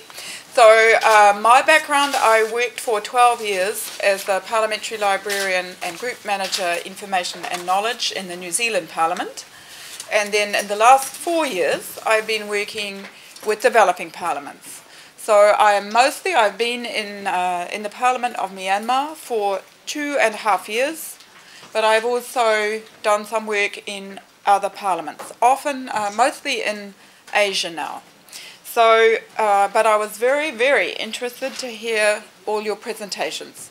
Before I get into my topic, which is planning for the development of parliamentary library research and information services. So what I do now is help with assessments of particularly parliamentary library and research services, so recommendations and plans for how to develop parliamentary library research and information services in developing parliaments. And in the Parliament of Myanmar, I am actually working in the development program. So I'm there for a much longer term, working in support of the Parliament of Myanmar. Before I begin to talk about the theory of planning, and then in our second session after lunch, you will actually have some discussions. I want to make one comment that really struck me listening to the presentations this morning. So when you are doing planning for library and research and information services, you are planning for services to the Parliament, and it's really important to think about the Parliament and the people that you are serving. Many of you talked about MPs not liking to read. So this is, I remember saying this actually, back in, I think, 2001, when I gave a presentation, that we who work in parliamentary library and research services, we like to read. We wouldn't be doing this kind of work if we didn't like to read. But MPs are a different kind of people. And many of them are much more interested in talking and in listening. Is that true of your MPs? So one of the challenges for us is that we need to deliver materials that ask them to talk and to listen rather than to read. So, and also the other thing that was very striking about this morning's presentations is how many of your parliaments have MPs with tablets, with smartphones. But I bet you they are using those tablets and smartphones to look at YouTube, at video clips, at photographs. They find much more fun ways of getting their information on the whole than reading documents. So our challenge is to be there, is to give them the kind of serious information they need to help them with the work that is in front of them as members of Parliament, but in a way that is more engaging for them. So maybe we need to make video clips, or we need to find video clips that are about the topics that we want them to understand more about. So if we could redefine what our job is, it is not to put in front of them necessarily written words, but to give them the information they need to support the decisions and the discussions that they are having in our parliaments. So there's my challenge. it is not straightforward for us because we are more comfortable with words than we are perhaps with pictures or with video clips. But that is the way we will be more effective at addressing the audience that is the audience that we must talk to. So let me, so now my co-presenter has arrived. Welcome. I think we are out of time to arrange how to make this work, but maybe we do. I do this bit, and then you do the bit after that. Perfect. So if I could have the first slide. So what I'm going to do here is this really goes through the theory of planning, and for many of you this may be very familiar, but just to make sure that we all have this really clear. So when we are thinking about, so many of you stood here and said, I'm here to learn, and I have some really specific things I want to learn about during this week. There is a challenge in front of us, and I want to learn from the experience of others how to overcome this challenge. So I think you are all here because you know that others are facing the same challenges that you are, and you are hoping that maybe there is someone who has overcome it that you can learn from. So we are wanting to move forward. When we want to move forward to do things differently, we need to think about what are our strategies for how we do that. We need to plan for how we do it. We actually have to make those plans into reality, deliver the new services, and then monitor and review how well those services are working. Really, you should have all these stages, but it is a cycle. So that the piece at the beginning is think and plan. Think and plan is really important, but it's also really important that you don't just think and plan, because if all you do is think and plan, you will have no new services for your members.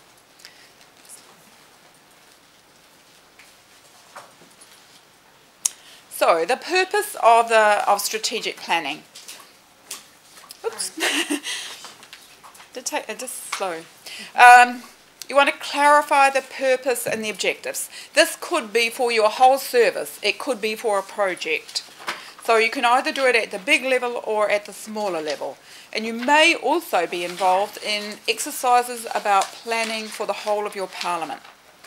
So some of that, you start with clarifying purpose and objectives so that you have directions and priorities clear. You are looking at a broader based, longer term view. So this is to try and step away from your day-to-day work.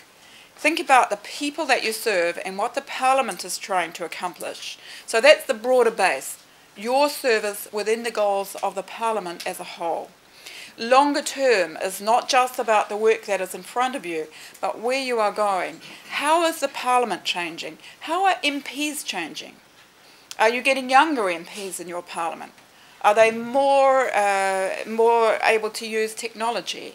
What are they doing with these smartphones and tablets that they hold in their hands? You need to identify critical issues and constraints. And I think for almost everyone in this room, funding is one of your constraints. But you may have places that you can go to assist you with funding. You may have other critical issues, often around technology, that you need to pay attention to and solve. So are you looking for a framework for the policy and the decisions that you make, and to help you with your resource allocations and utilisation?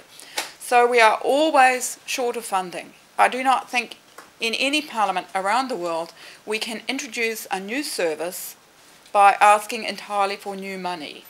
We are always having to find the money by reprioritising within the services that we currently provide. So are there things that you can stop doing in order to start doing some things that will inform and support your parliament more effectively? So the next picture is a picture of the planning cycle. So this is just a reminder that it is cyclical. That when you get to the end and you have reviewed and modified, then you go back to the beginning and start the planning again. So in most organisations, the planning cycle is a yearly cycle. So you have a stage of thinking and planning, and then implementing, and then monitoring and measuring how well your changes have worked. So you would expect an annual planning cycle for the library and research service as a whole, it might be a different cycle when you are talking about projects. If it's a big project, it might be more than 1 year. Smaller projects, maybe 3 months.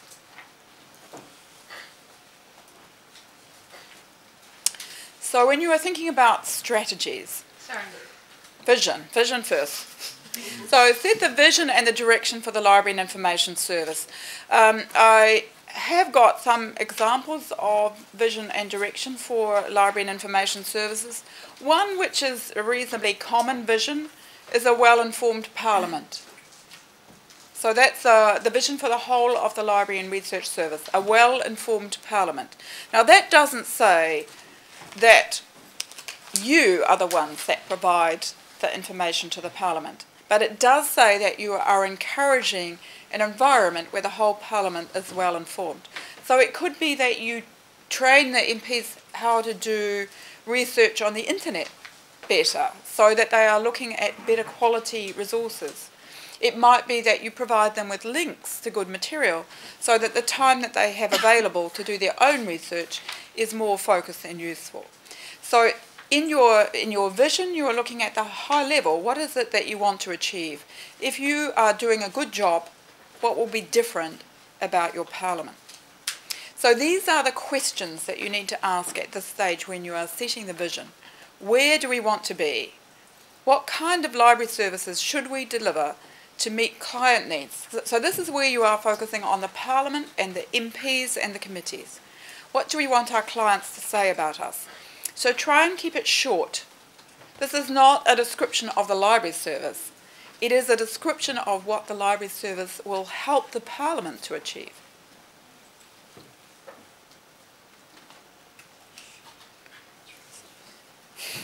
So the next area to think about is strategy. So what are the key strategies that will help you to deliver on the vision that you have defined?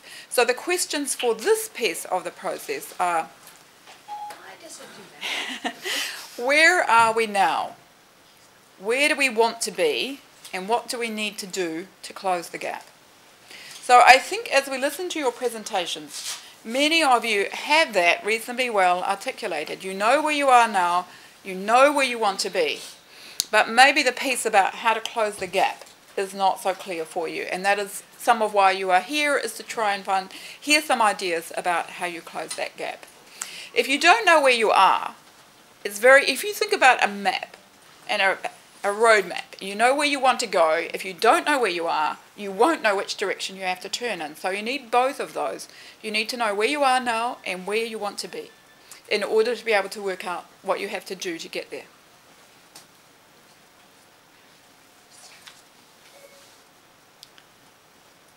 So in the plan, we turn now to something which is much, much more concrete. So you are looking at resources and priorities. So what do you need to do to actually deliver the change that is required? So at the time that you start the plan, you may not know all the answers. So some of what you will have to do as you are working through this is find the answers to some of the challenges in front of you. So in the planning stage, you are looking at what activities do we need to undertake? When do we need to have them done by? Who's going to do them? What money do we have to do it? What are the key dependencies? Are there things that you will need other people to do? And often in library and research services, this might be some IT developments that you need. What are the milestones in your project? When will those be delivered? And this is a really important area, this last one. What will be the governance? Who is in charge? Who are the stakeholders? And who makes the funding decisions? So one of the things that is often really increases the success for us is to include the people who make the funding decisions in the governance, so that they have ownership of the work that you are doing. So you don't involve them in all the detail, but you do involve them maybe on a steering committee or some kind of oversight that gives them understanding of what it is you're trying to achieve. So that's quite a lot of questions. It's an important part to actually work out the plan, to sit down and work all of this out before you actually start to do it. I like to think of this as a setup phase where you're actually really defining what you're going to do and how you're going to do it in quite a lot of detail.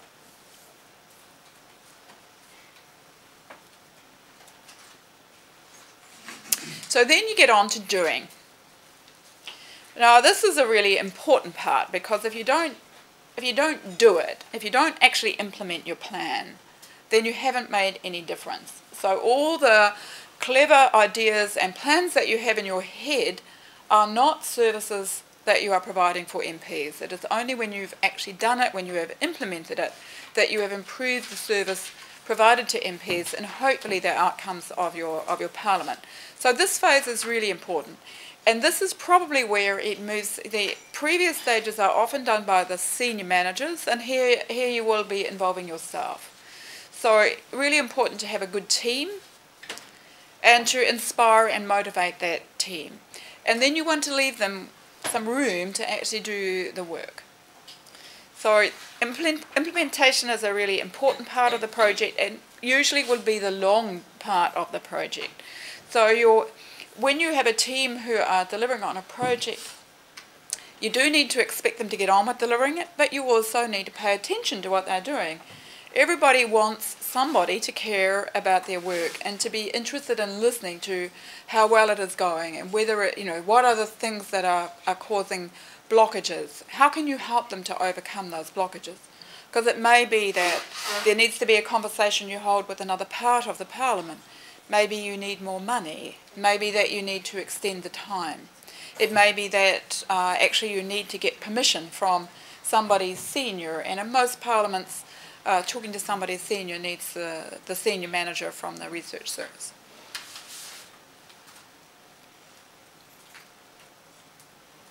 So then we get to review. No, monitor. Monitor. So this is again this period where you are paying attention to what is going on. So you are checking that activities are happening as you expected them to. You are checking that the budget that was allocated is still an appropriate budget, and that the outcomes that you expected to be delivered are in fact going to be delivered by the project. So you are paying attention to how well the actuality is matching your plan. So a plan is an idea that you start with, and when you actually deliver, it is almost and always there will be some differences. And hopefully often the differences are that you are delivering much more than you expected, that there are outcomes from your project that you didn't understand would be there at the beginning. But sometimes it will be that it is not working. And sometimes it is not working to such an extent that the right thing to do is to say, this pilot is not successful and we are stopping it. Stopping things in parliaments is really quite a difficult thing to do, but sometimes it is the right thing to do. So here you are looking at budget, at the delivery against the milestones, at the time frame. And particularly in a parliament, there are times when the time frame is really critical. So this, in fact, the project I'm working on currently in Myanmar is one that happens in almost all parliaments. So we are preparing the materials, the documentation, to hand to the new MPs after the election. So, I mean, this kind of project happens in parliaments all around the world. The time frame is very fixed. The election will happen on the 8th of November, whether our members' handbook is ready or not. So it is very critical in this situation that we finish on time. So we have to keep measuring how are we doing against the time frame. We may have to reduce the quality that we are aiming at in order to get it done on time. But not getting it done on time, the MPs will arrive, and if there is not documentation to hand to them, they will still go about the task of learning how to be MPs in the new parliament. So it is time frame is sometimes very critical in a parliament, but sometimes it is the delivery of milestones that is more important, and often budget is not something that we have much control over. We can't just say, we need to get this done faster. If you could give me twice as much budget, I could finish it in half the time. So in most of our parliaments, that's not reality for us. We're not going to get twice as much budget. So we are always looking for, are we delivering the outcome that we expected? And is the amount of outcome that we're delivering still a good proposition? Is it worth the amount of effort and of money that we are putting into our project? So monitoring is something that is going on right through the life of it. This is monitoring against your service goals or monitoring against your project goals.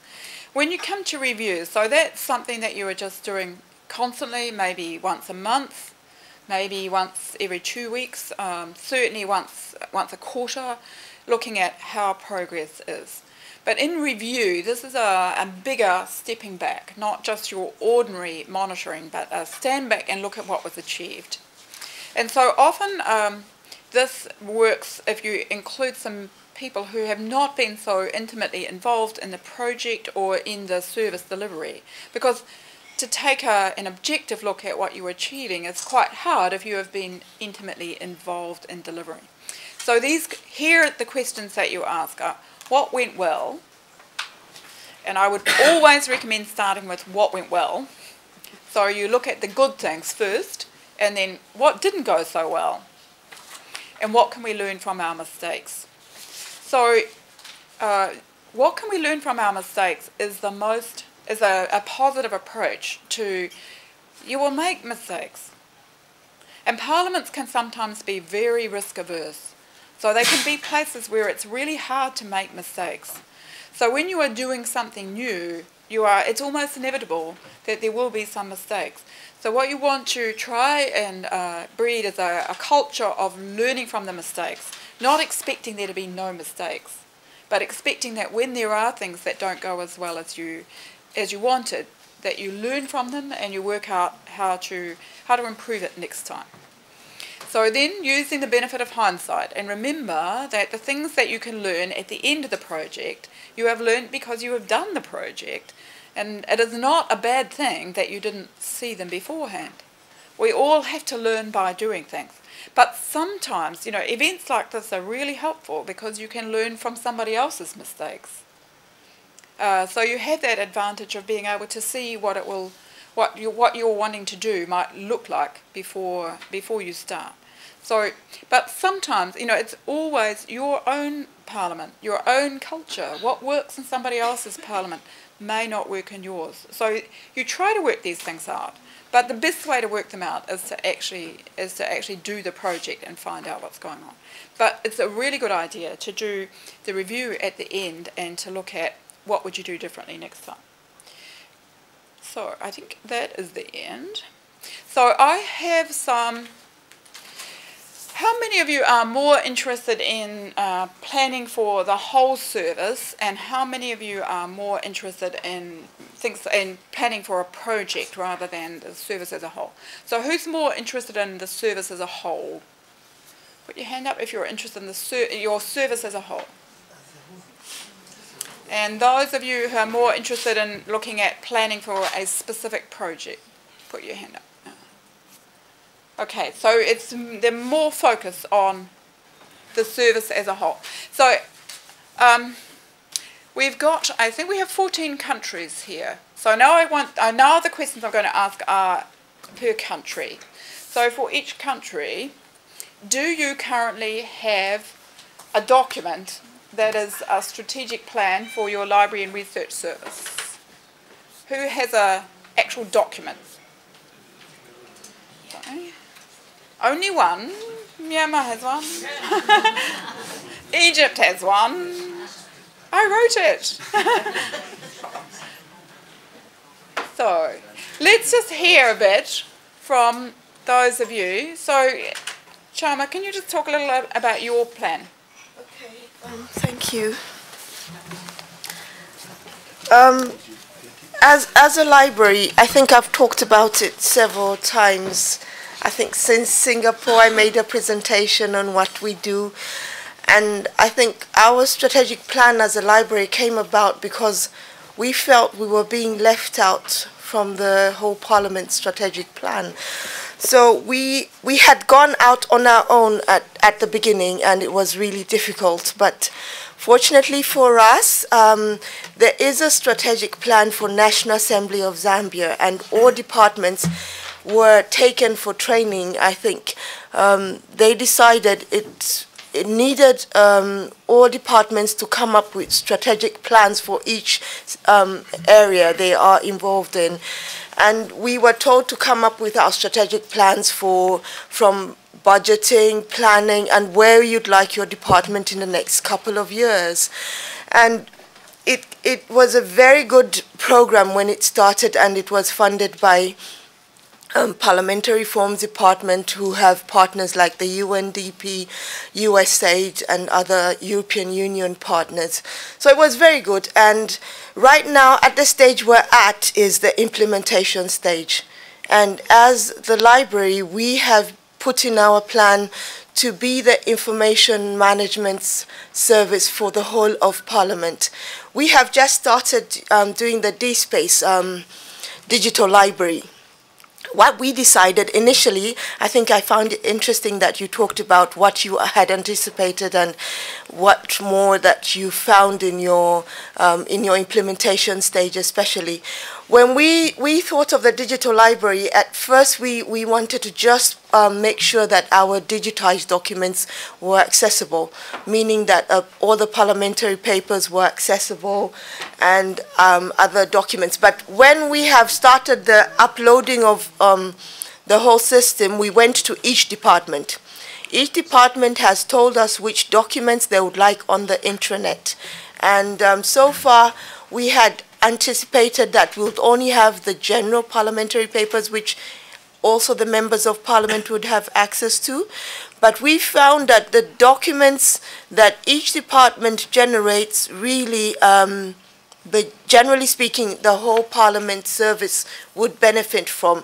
And we were initially surprised some departments we totally left out, that they don't generate any documents that they would share with other members of staff and members of Parliament, like Security Department. Obviously, Security Department is a very sensitive department. They're not going to share documents anyhow, but they told us they would like the document on just the general security things that we have to be aware of as staff. So they have a circular which they want under Security Department. And we were also surprised that Committee Department, when we went to them, we said we would have all the committee reports, the select as well as the general committee reports. And they have come up with a whole lot of documents they said they want in the system. Because they said that previously they would have to look for a document, one of the desktops, one of the secretaries would have that document on their desktops. But now the DSpace General Repository will be a digital library for the whole department. They won't have to depend on one person, and it's on the intranet. Whether the internet is down or not, everybody will have access to the department's documents and other staff as well. And another example I'd like to give of a department we thought we totally left out. We thought we don't need their documents on the digital DSpace repository was the accounts department. But when we went to the chief accountant, he said he would like to have the one specific form, which is a document anyway, a specific form. When you travel, and everybody travels from all departments, they need to follow a process, retirement of everything. So that form is under accounts on our digital library on the same. So nobody will be stranded. Like, you won't have to go to look for that document, upload it or find it wherever. On the intranet, it will be available. So we're looking at that, and we found that the Speaker's office is included as well. We engaged the executive assistant to the Honourable Mr. Speaker, and he said he has a whole lot of documents, CPA, IPU documents that he's always asked if he wants to immediately get hold of, or where he can get them from. So that DSpace project is proving to us to be more than we anticipated, because we thought it was just our own digitized library documents. We thought we'd get a few more documents from other departments, but we are getting the whole information repository for the whole of Parliament. And I think up there, when they approved the project in December, they didn't think the magnitude was like that. They actually thought it was more technical. They thought it was just documents for the library. But now they found that it'll be a digital library for the whole of Parliament. So we're excited, and I'm hoping, as you're saying, we review it in phases, and we will be able to tell what we need to do and where we go from here. But so far, this is where we're at. We're actually looking at the documentation for the whole of Parliament. Thank you. Thank you, Chama. It's a great story, and very much the kind of example that I was talking about. If your vision statement is something like the well-informed Parliament, then this is exactly the kind of project that will deliver that, because it is not.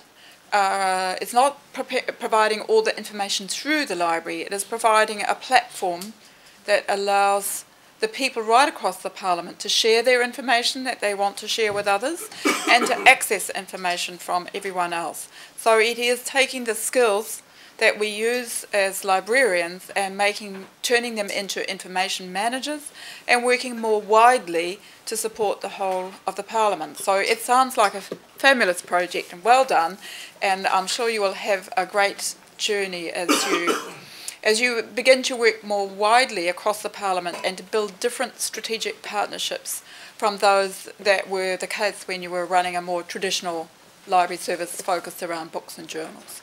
So it sounds really great. Is there anyone else who would like to share their experience? So you do not have to be where Shama is, but I'm interested in a story of planning, of thinking about how to improve. Yes? Yes, Gavi John Bagonza. I'm the Director of Research Services in Parliament of Uganda.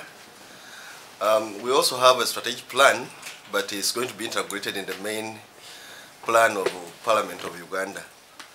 And the Department of Research Services was created in 2003, October. And our idea was to, because we were a new department, we thought we could have a new beginning.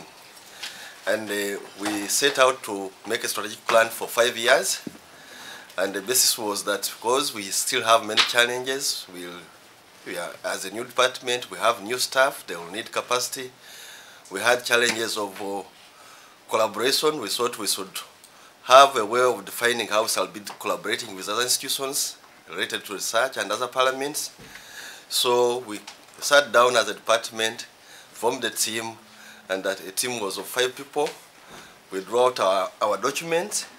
One of the issues was of the way we would resource the department because we had some gaps. The other issue was how we would develop the systems, because being a new department, we had to look at the policies, the guidelines. So we sat down and looked at that also. Then the other issue was to look at the training, the way we would build the capacity of the 9 new researchers. Then the other area was on how we would look at how we should collaborate with other research institutions and access information. The document was developed. The Board of Management have approved it, and we are now at a stage of integrating it in the main plan, and that will happen, I think, this year or early next year. Thank you. There's a couple of really good examples. Are you willing to share your plans with others if they ask you? Shama? Yes. Yes. It is always helpful to read someone else's plan, but it is the process of coming up with the plan that is really important. It is not the document, it is the thinking and the working out what is right for your parliament to do it.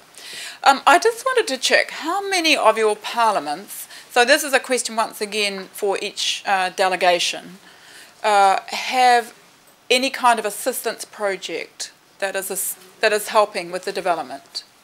How many parliaments have assistance projects? Like a USA? USA, UNDP, IPU, these kinds of projects. Some of you told us about them. So.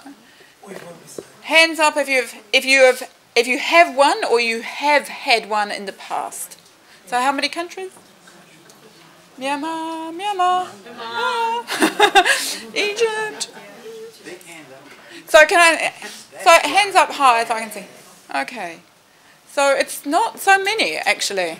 But I can tell you, if you have an assistance partner, a development partner working with your parliament, they will be very interested in a plan. Because the development partners are not necessarily the funders. They may be the people who are working with you to deliver the assistance, but they may be getting funding from somewhere else, and they will not be able to help to get the funding unless they have a plan.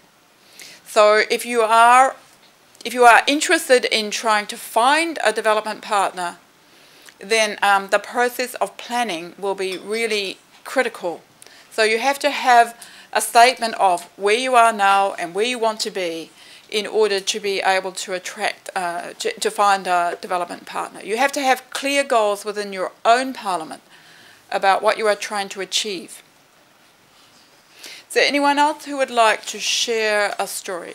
They do not need to be, these are, the two stories we have heard are very inspiring stories of good planning. They don't have to be at that level. Egypt? You can tell us about it, because I think the IPU helps our parliament, and they put the plan, the strategic plan for us, and now we are in the stage of implement. We have many courses and many training courses in Egypt these days. From about 4 months we have started this stage, but we still we know where we are and what we want to be, but the gap is still too large and we try to help ourselves and to help our colleagues to make it narrow. But the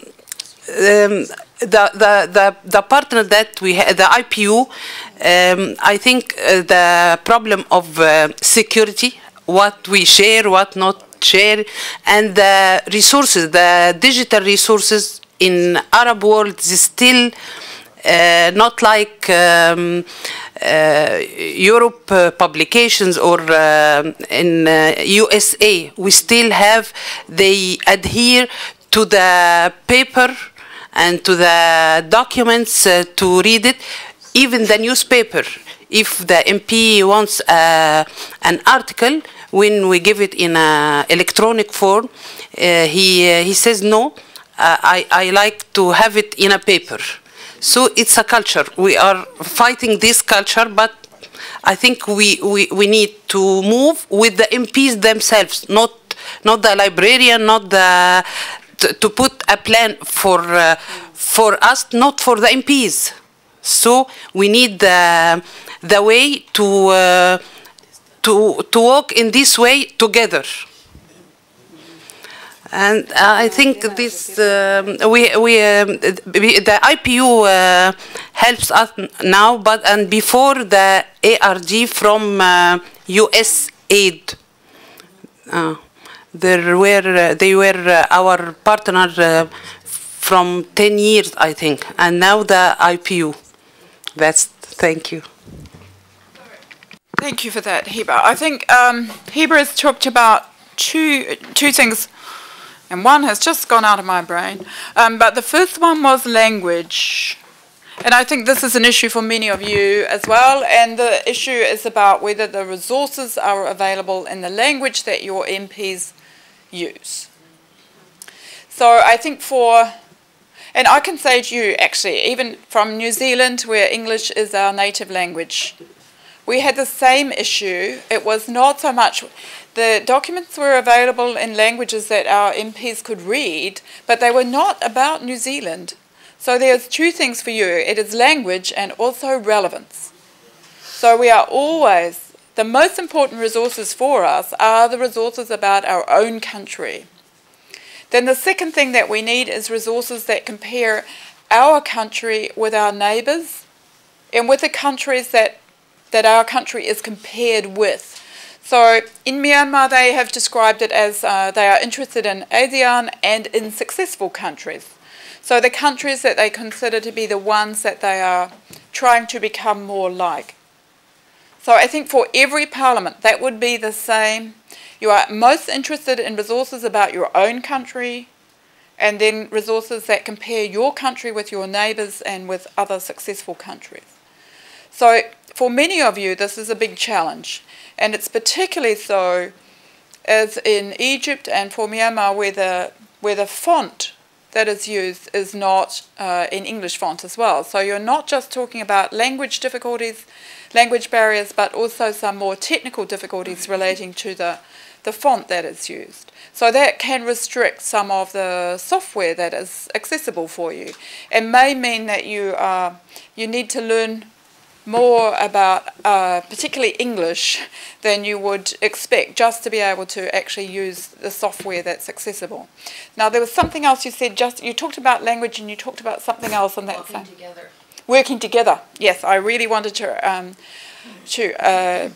talk about that a bit because so I went to Egypt and helped with the IPU assessment there, and the person I was working alongside of was the ICT person doing the ICT assessment.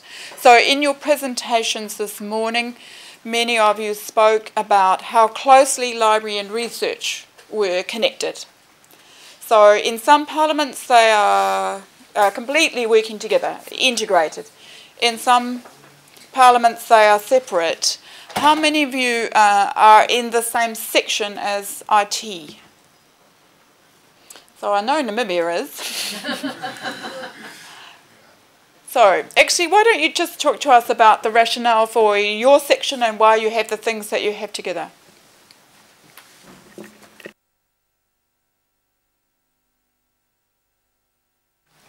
I think Namibia is currently running the library and the computer services together.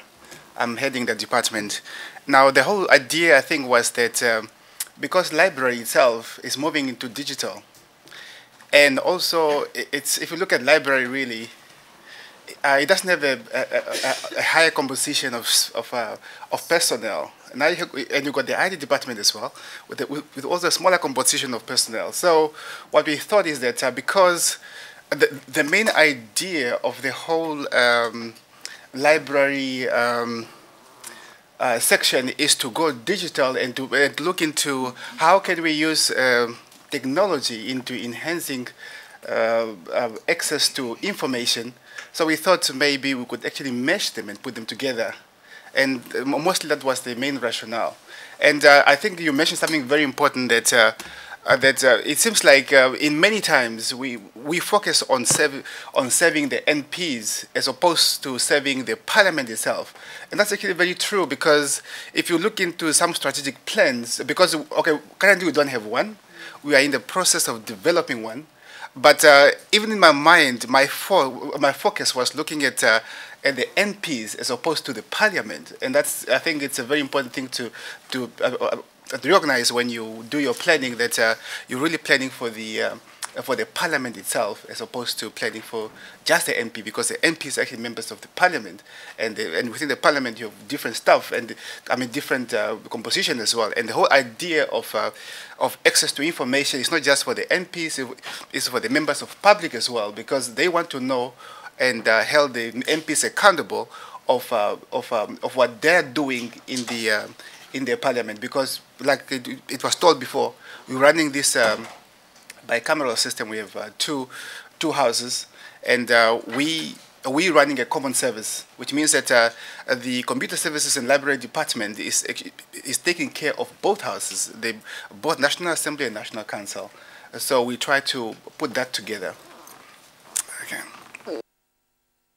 Thank you. That was another very good intervention. So we are starting to hear you talking so much more strongly about the institutions that we serve, the Parliament, and also this, that it's not just about thinking about the Parliament, but about your country and the fact that the Parliament serves the country. So these are, so the need to work together, to work with other partners in the Parliament to actually produce the outcomes that we are looking for that will improve the service that the Parliament provides to our countries. This is a very good theme to be coming through. So actually Neil is now here, and here we have enough time to have his presentation before lunch, which I think is a better way to organise us. And then after lunch, which is always the time when everyone feels a bit sleepy, we will have you talking to each other. So over to Neil. Moira, thank you very much. And I think Moira's introduction, we swapped it around, was a very good introduction to what I'm going to be talking about. So once again, Moira, thank you for a very informative talk. You are an accomplished speaker, and I think everybody owes you a round of applause. Thank you. I'm Neil Nell. I'm the head of the division in Parliament for Knowledge Management, Knowledge and Information Services. That includes the library, the research, all the languages, and remember we've got 11 languages plus sign language, library research, and the research library and language services. The title of my talk is Strategic Planning in Parliament. I can see it on the screen in front of me, so if you're wondering why I look here, that's the screen in front of me. It's, and I speak loudly so I can walk around. But what I'm actually going to be talking about is the gap. Why the gap? It's just we got interpreted. Yeah. So Oh, I can't walk around. Okay. Why the gap? Because very often we learn the theory. We get told the theory. The theory gets explained to us. It's on paper, it's electronic.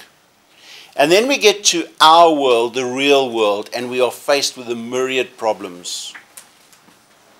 But what you need to understand is the problems that you face are not owned to you. We've all faced these problems. And so what I want to talk about today are some of the issues that we in the Parliament of South Africa have faced to achieve our strategic plan. And we have a strategic plan for the 5th Parliament, which started in 2014 and will end in 2019. That strategic plan is then cascaded down. I think don't worry about the talk. I'm going to talk ad lib. I get lost with these things on the board. We've cascaded that down to the various divisions, sections, units. And I want to start with the strategic plan of Parliament. And what are the imperatives for a successful plan? What is important to achieve a successful plan? And these you won't find in the theory books. Number one, in my mind, is speak the same terminology, same language. Too often I've heard of strategic objectives, outcomes, key performance indicators, fundamental indicators, outputs, impacts, and afterwards nobody understands what on earth we are talking about. And so before you go into a planning session, make sure that you have a glossary of terminology and it is understandable. In our case, the Ministry of Finance, or what we call Treasury, has in actual fact brought out such a key, so that in South Africa we are talking the same language when it comes to planning. And the language we talk is impact. In other words, what impact does Parliament have on the people of South Africa, on the people of the region, and possibly wider than that? What outputs do we have to achieve to get that impact? What inputs have to go into that? And what activities have to feed into this? And then, of course, there's finance. So, number one, we have decided on a standard terminology. And as I say, you will not find that in any books on theory of strategy, but it is critically important. Because too many arguments I've heard about objective and output, and they're talking exactly the same language, but they're using two different terms, and we're coming from two different sides. Number 2. Oh, and strategy and business plan and long-term strategy.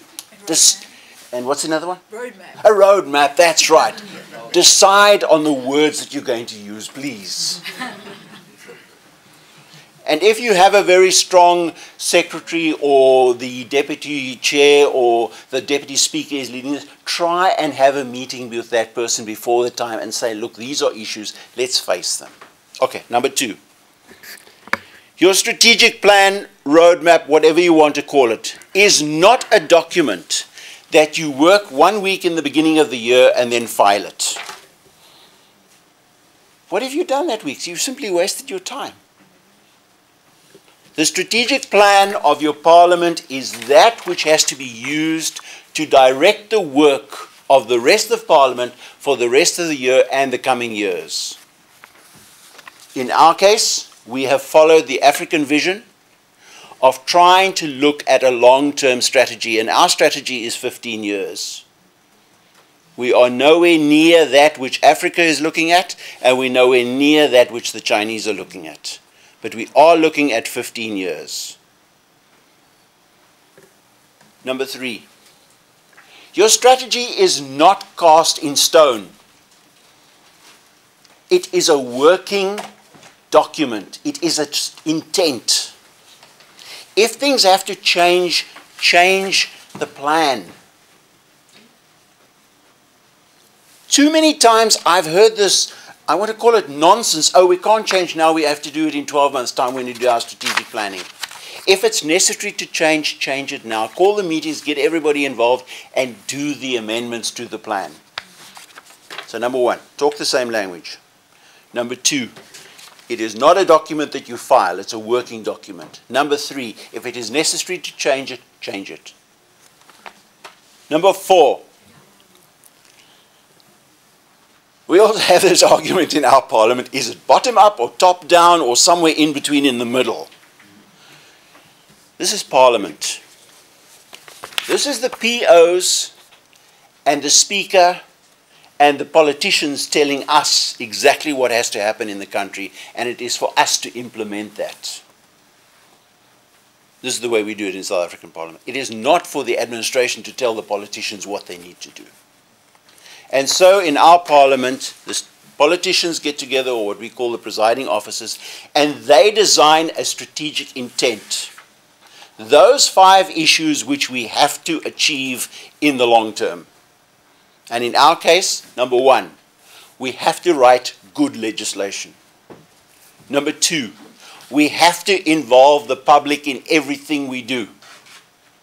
Because in our case, there have been court cases where the law has been questioned because there was not enough participation by the public. Number 3, we have to take cognizance of the international environment. We cannot make laws in isolation. We have to know what's going on in our neighbors, further afield, and in the world. Number 4, and this is one of those that is coming in now, we have to look at the budgetary process in South Africa, and so we have, like many of you, have got a budgetary office. And that budgetary office has to become active. And number 5, which I'm not sure, there is a similar objective in other parliaments, but we have one that says we have to foster cooperative government. Now, what does that mean? Cooperative government is the government ruled at the national level by the executive, through the provincial, through the municipal, right down to the nth level at the lowest level, and all these have to work in unison.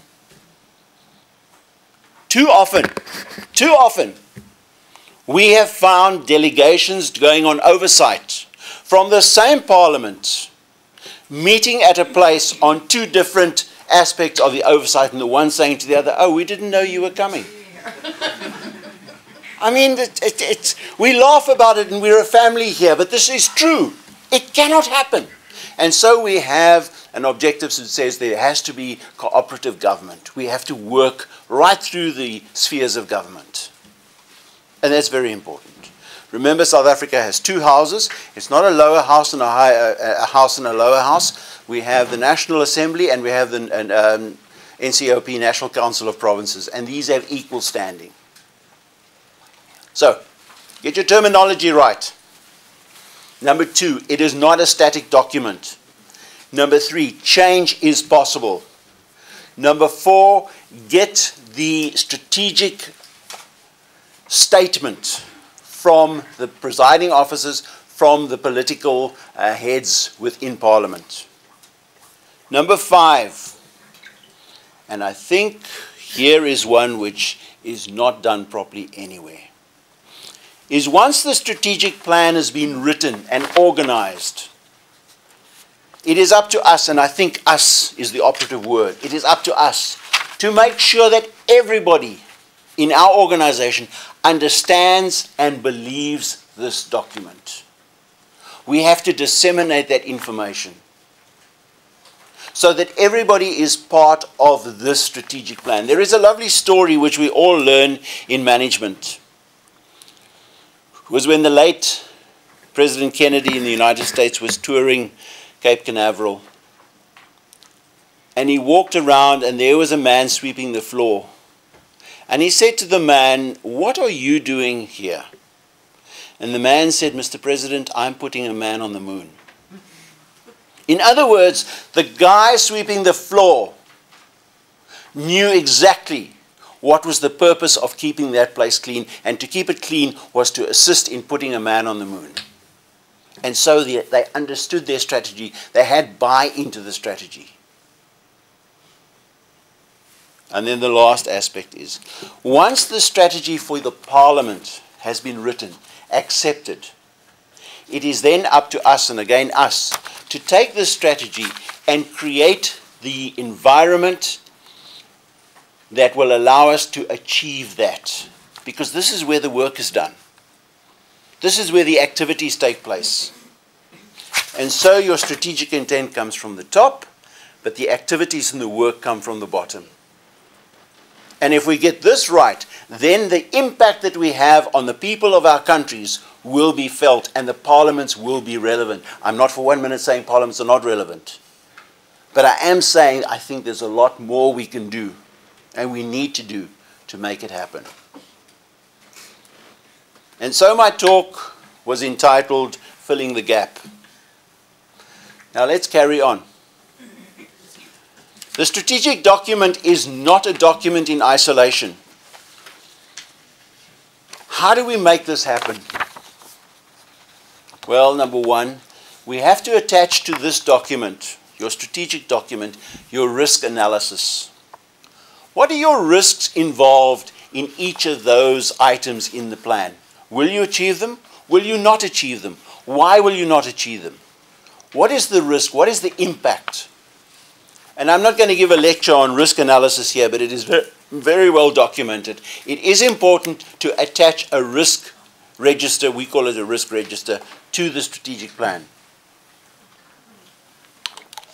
The third document you have to attach to your strategic plan is your actual implementation plans from each section and unit. In other words, the activities have to be attached to this, so that anybody reading this can see, oh, this is the strategic intent, this is what you want to achieve, and this is how you are going to achieve it. And these are the risks.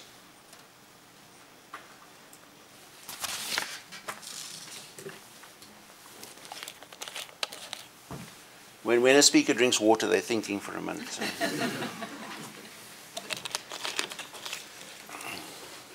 And then the next document, and this is probably the most important document, but it's the one we all detest.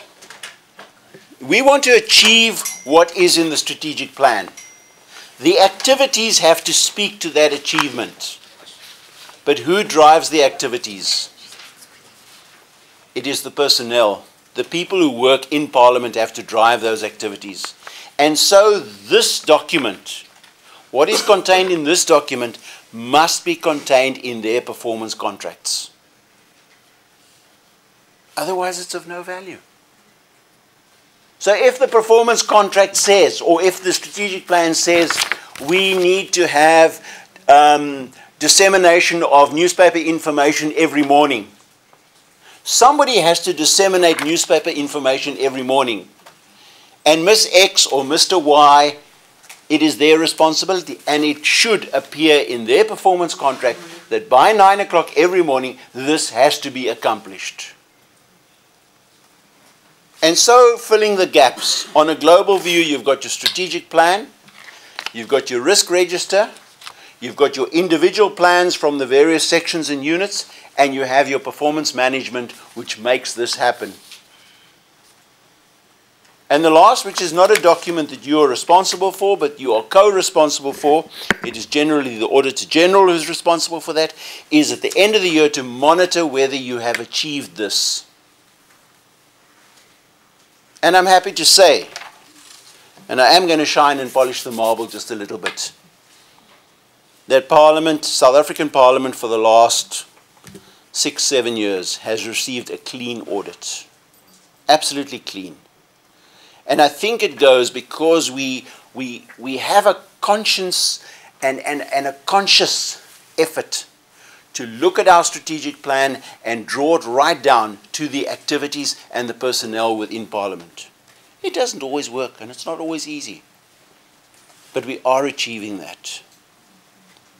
Now let's look at that which applies to us. The library and research. In the Parliament of South Africa, we have, as I say, the Division of Knowledge and Information Services. Under that, we have library, research, and all the language services, which is interpreting, translating, and the Hansard reporting. Within the strategic plan in Parliament, for each of those sections or units, we have then put, and that is the job of the division manager as well as the unit managers, we have decided what is that which is important to us, which will help us achieve the objectives of Parliament or the outcomes of Parliament. And in the case of the library, it's not unlike yours. We have gone the route of digitization. We have gone the route of informing the public. In other words, the public must become part of our library. To me, it was so fantastic a few years ago in Helsinki to see the Library of Parliament open on Saturday and Sunday and the public use it as a public library. And I looked at this and I shook my head and I said to Albert, this is impossible. It will never happen. And then I started thinking about it, and then I thought, you know, it has to happen. It's not a question of never happening, it's when is it going to happen. Now our situation is slightly different. You've probably visited Parliament Library. It's a very beautiful library, but due respect, Albert, it's useless as a library goes because it's a tall building that goes straight up and you don't have access to the books. Only the assistants in the library have access to the book. So you can't go in and browse the book. You have to use the electronic catalogues. But in a strange way, that makes it very easy for us, because we can open our library almost instantaneously through the electronic media. We don't have to have hundreds of people coming into the library. And so this is one of the plans that we have got on the ground, is to open the library to public access. And that's in the strategic plan, and a project has been written for that. So that just demonstrates how this plan has been pulled right down through to the library. Research. How has it affected research? Well, in our strategic plan of Parliament, one of the issues was an increase in the efficiency of the supply of information and documentation, whether it comes from legal services, whether it comes from research, whether it comes from documentation. Oh, that's the one I forgot. Documentation is also part of the division. It is to make sure that documents arrive on the desk of a politician, either in electronic form or in paper form, within the allocated time frame. Whether it's 24 hours, 36 hours, a month, it has to be there on that day. No exceptions, 100%. And so research was that research papers, when they are ordered, must arrive on the desk of the politician within the allocated time. Exactly the same with language services. We have to provide 11 languages with every interpretation service we offer, every house sitting. And we have not always achieved that. But from now on, that has to be achieved. And so the strategic plan has been taken right down to the units. I wanted to say something now. I can't remember. And exactly the same with the Hansard and reporting. Hansard must be delivered within 24 hours. The unrevised Hansard must be delivered within 24 hours of the sitting. And we have even taken that to, it has to be available by 10 o'clock on the morning after the sitting. And it is possible. It is possible. Let me come down to the question of 100%. In strategic plans of the past, we have said, oh, we have to deliver services at 80% or 95%. But we've been talking about this, and the management has decided that the Parliament of South Africa is not paying for 15% failure, or for 3% failure, or for 2% failure. And so all services are set at 100%.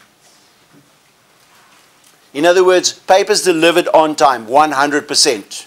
In the case of Mr. Ntunja, information delivered from the library, 100%. If you do not achieve that 100%, you have to give reasons why it is not achievable. Then we can put that in the risk register and start looking at how we're going to achieve this. And so, ladies and gentlemen, I entitled my talk The Gap. And I looked at some of those issues which we have faced and how we're facing them. And what I've hoped, and what I hope is that you realize that we all face problems. Some are different. Some have a totally different context. The language issue in computers, where the language in which you communicate, the written form is not that which is standard on the computers that you buy. I can imagine that those must be really, really difficult problems. But we all have problems. We all have to face the constraints. And if we communicate with each other and ask the questions, we will be able to find solutions to these issues. It has been a pleasure speaking with you. I will see you at the reception tomorrow night. And I do hope that you find the rest of the day and tomorrow fruitful. Thank you very much.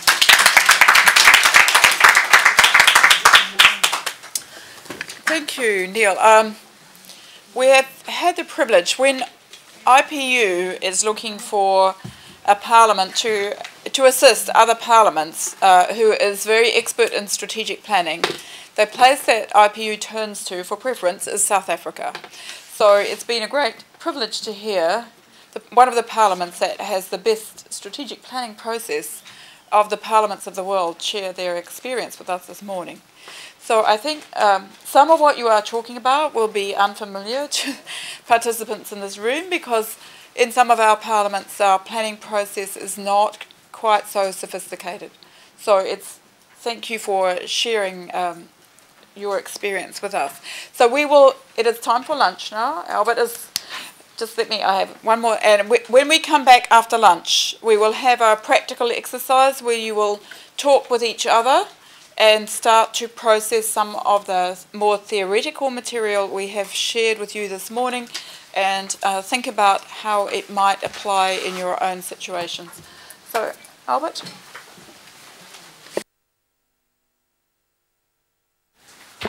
Few announcements. The papers that are being presented will be available on a USB drive at the end of not of the training, but of the pre-conference. You will receive a USB drive with all the papers. So don't worry making copies or Yeah. The other thing is the lunch is only 1 hour. We'll have to be back immediately after that. And the good news, the IT technician has found the problem and will be working on the laptops during your lunch time. Thank you. I wanted just to find out, will he be around in the afternoon? I'll be at lunch, and if anybody wants to speak to me, you can contact me either through Albert. If I'm not here, I may be in my office. But yeah, I will be around. And if anybody wants, if anybody would like to have a short discussion, probably a group discussion about planning, you're most welcome.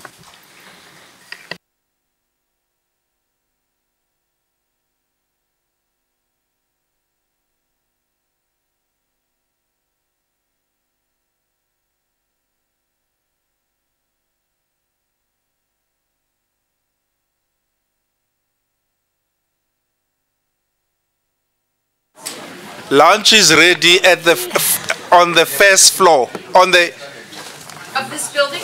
On the ground floor of this building. The staff outside will help you to get to the dining hall.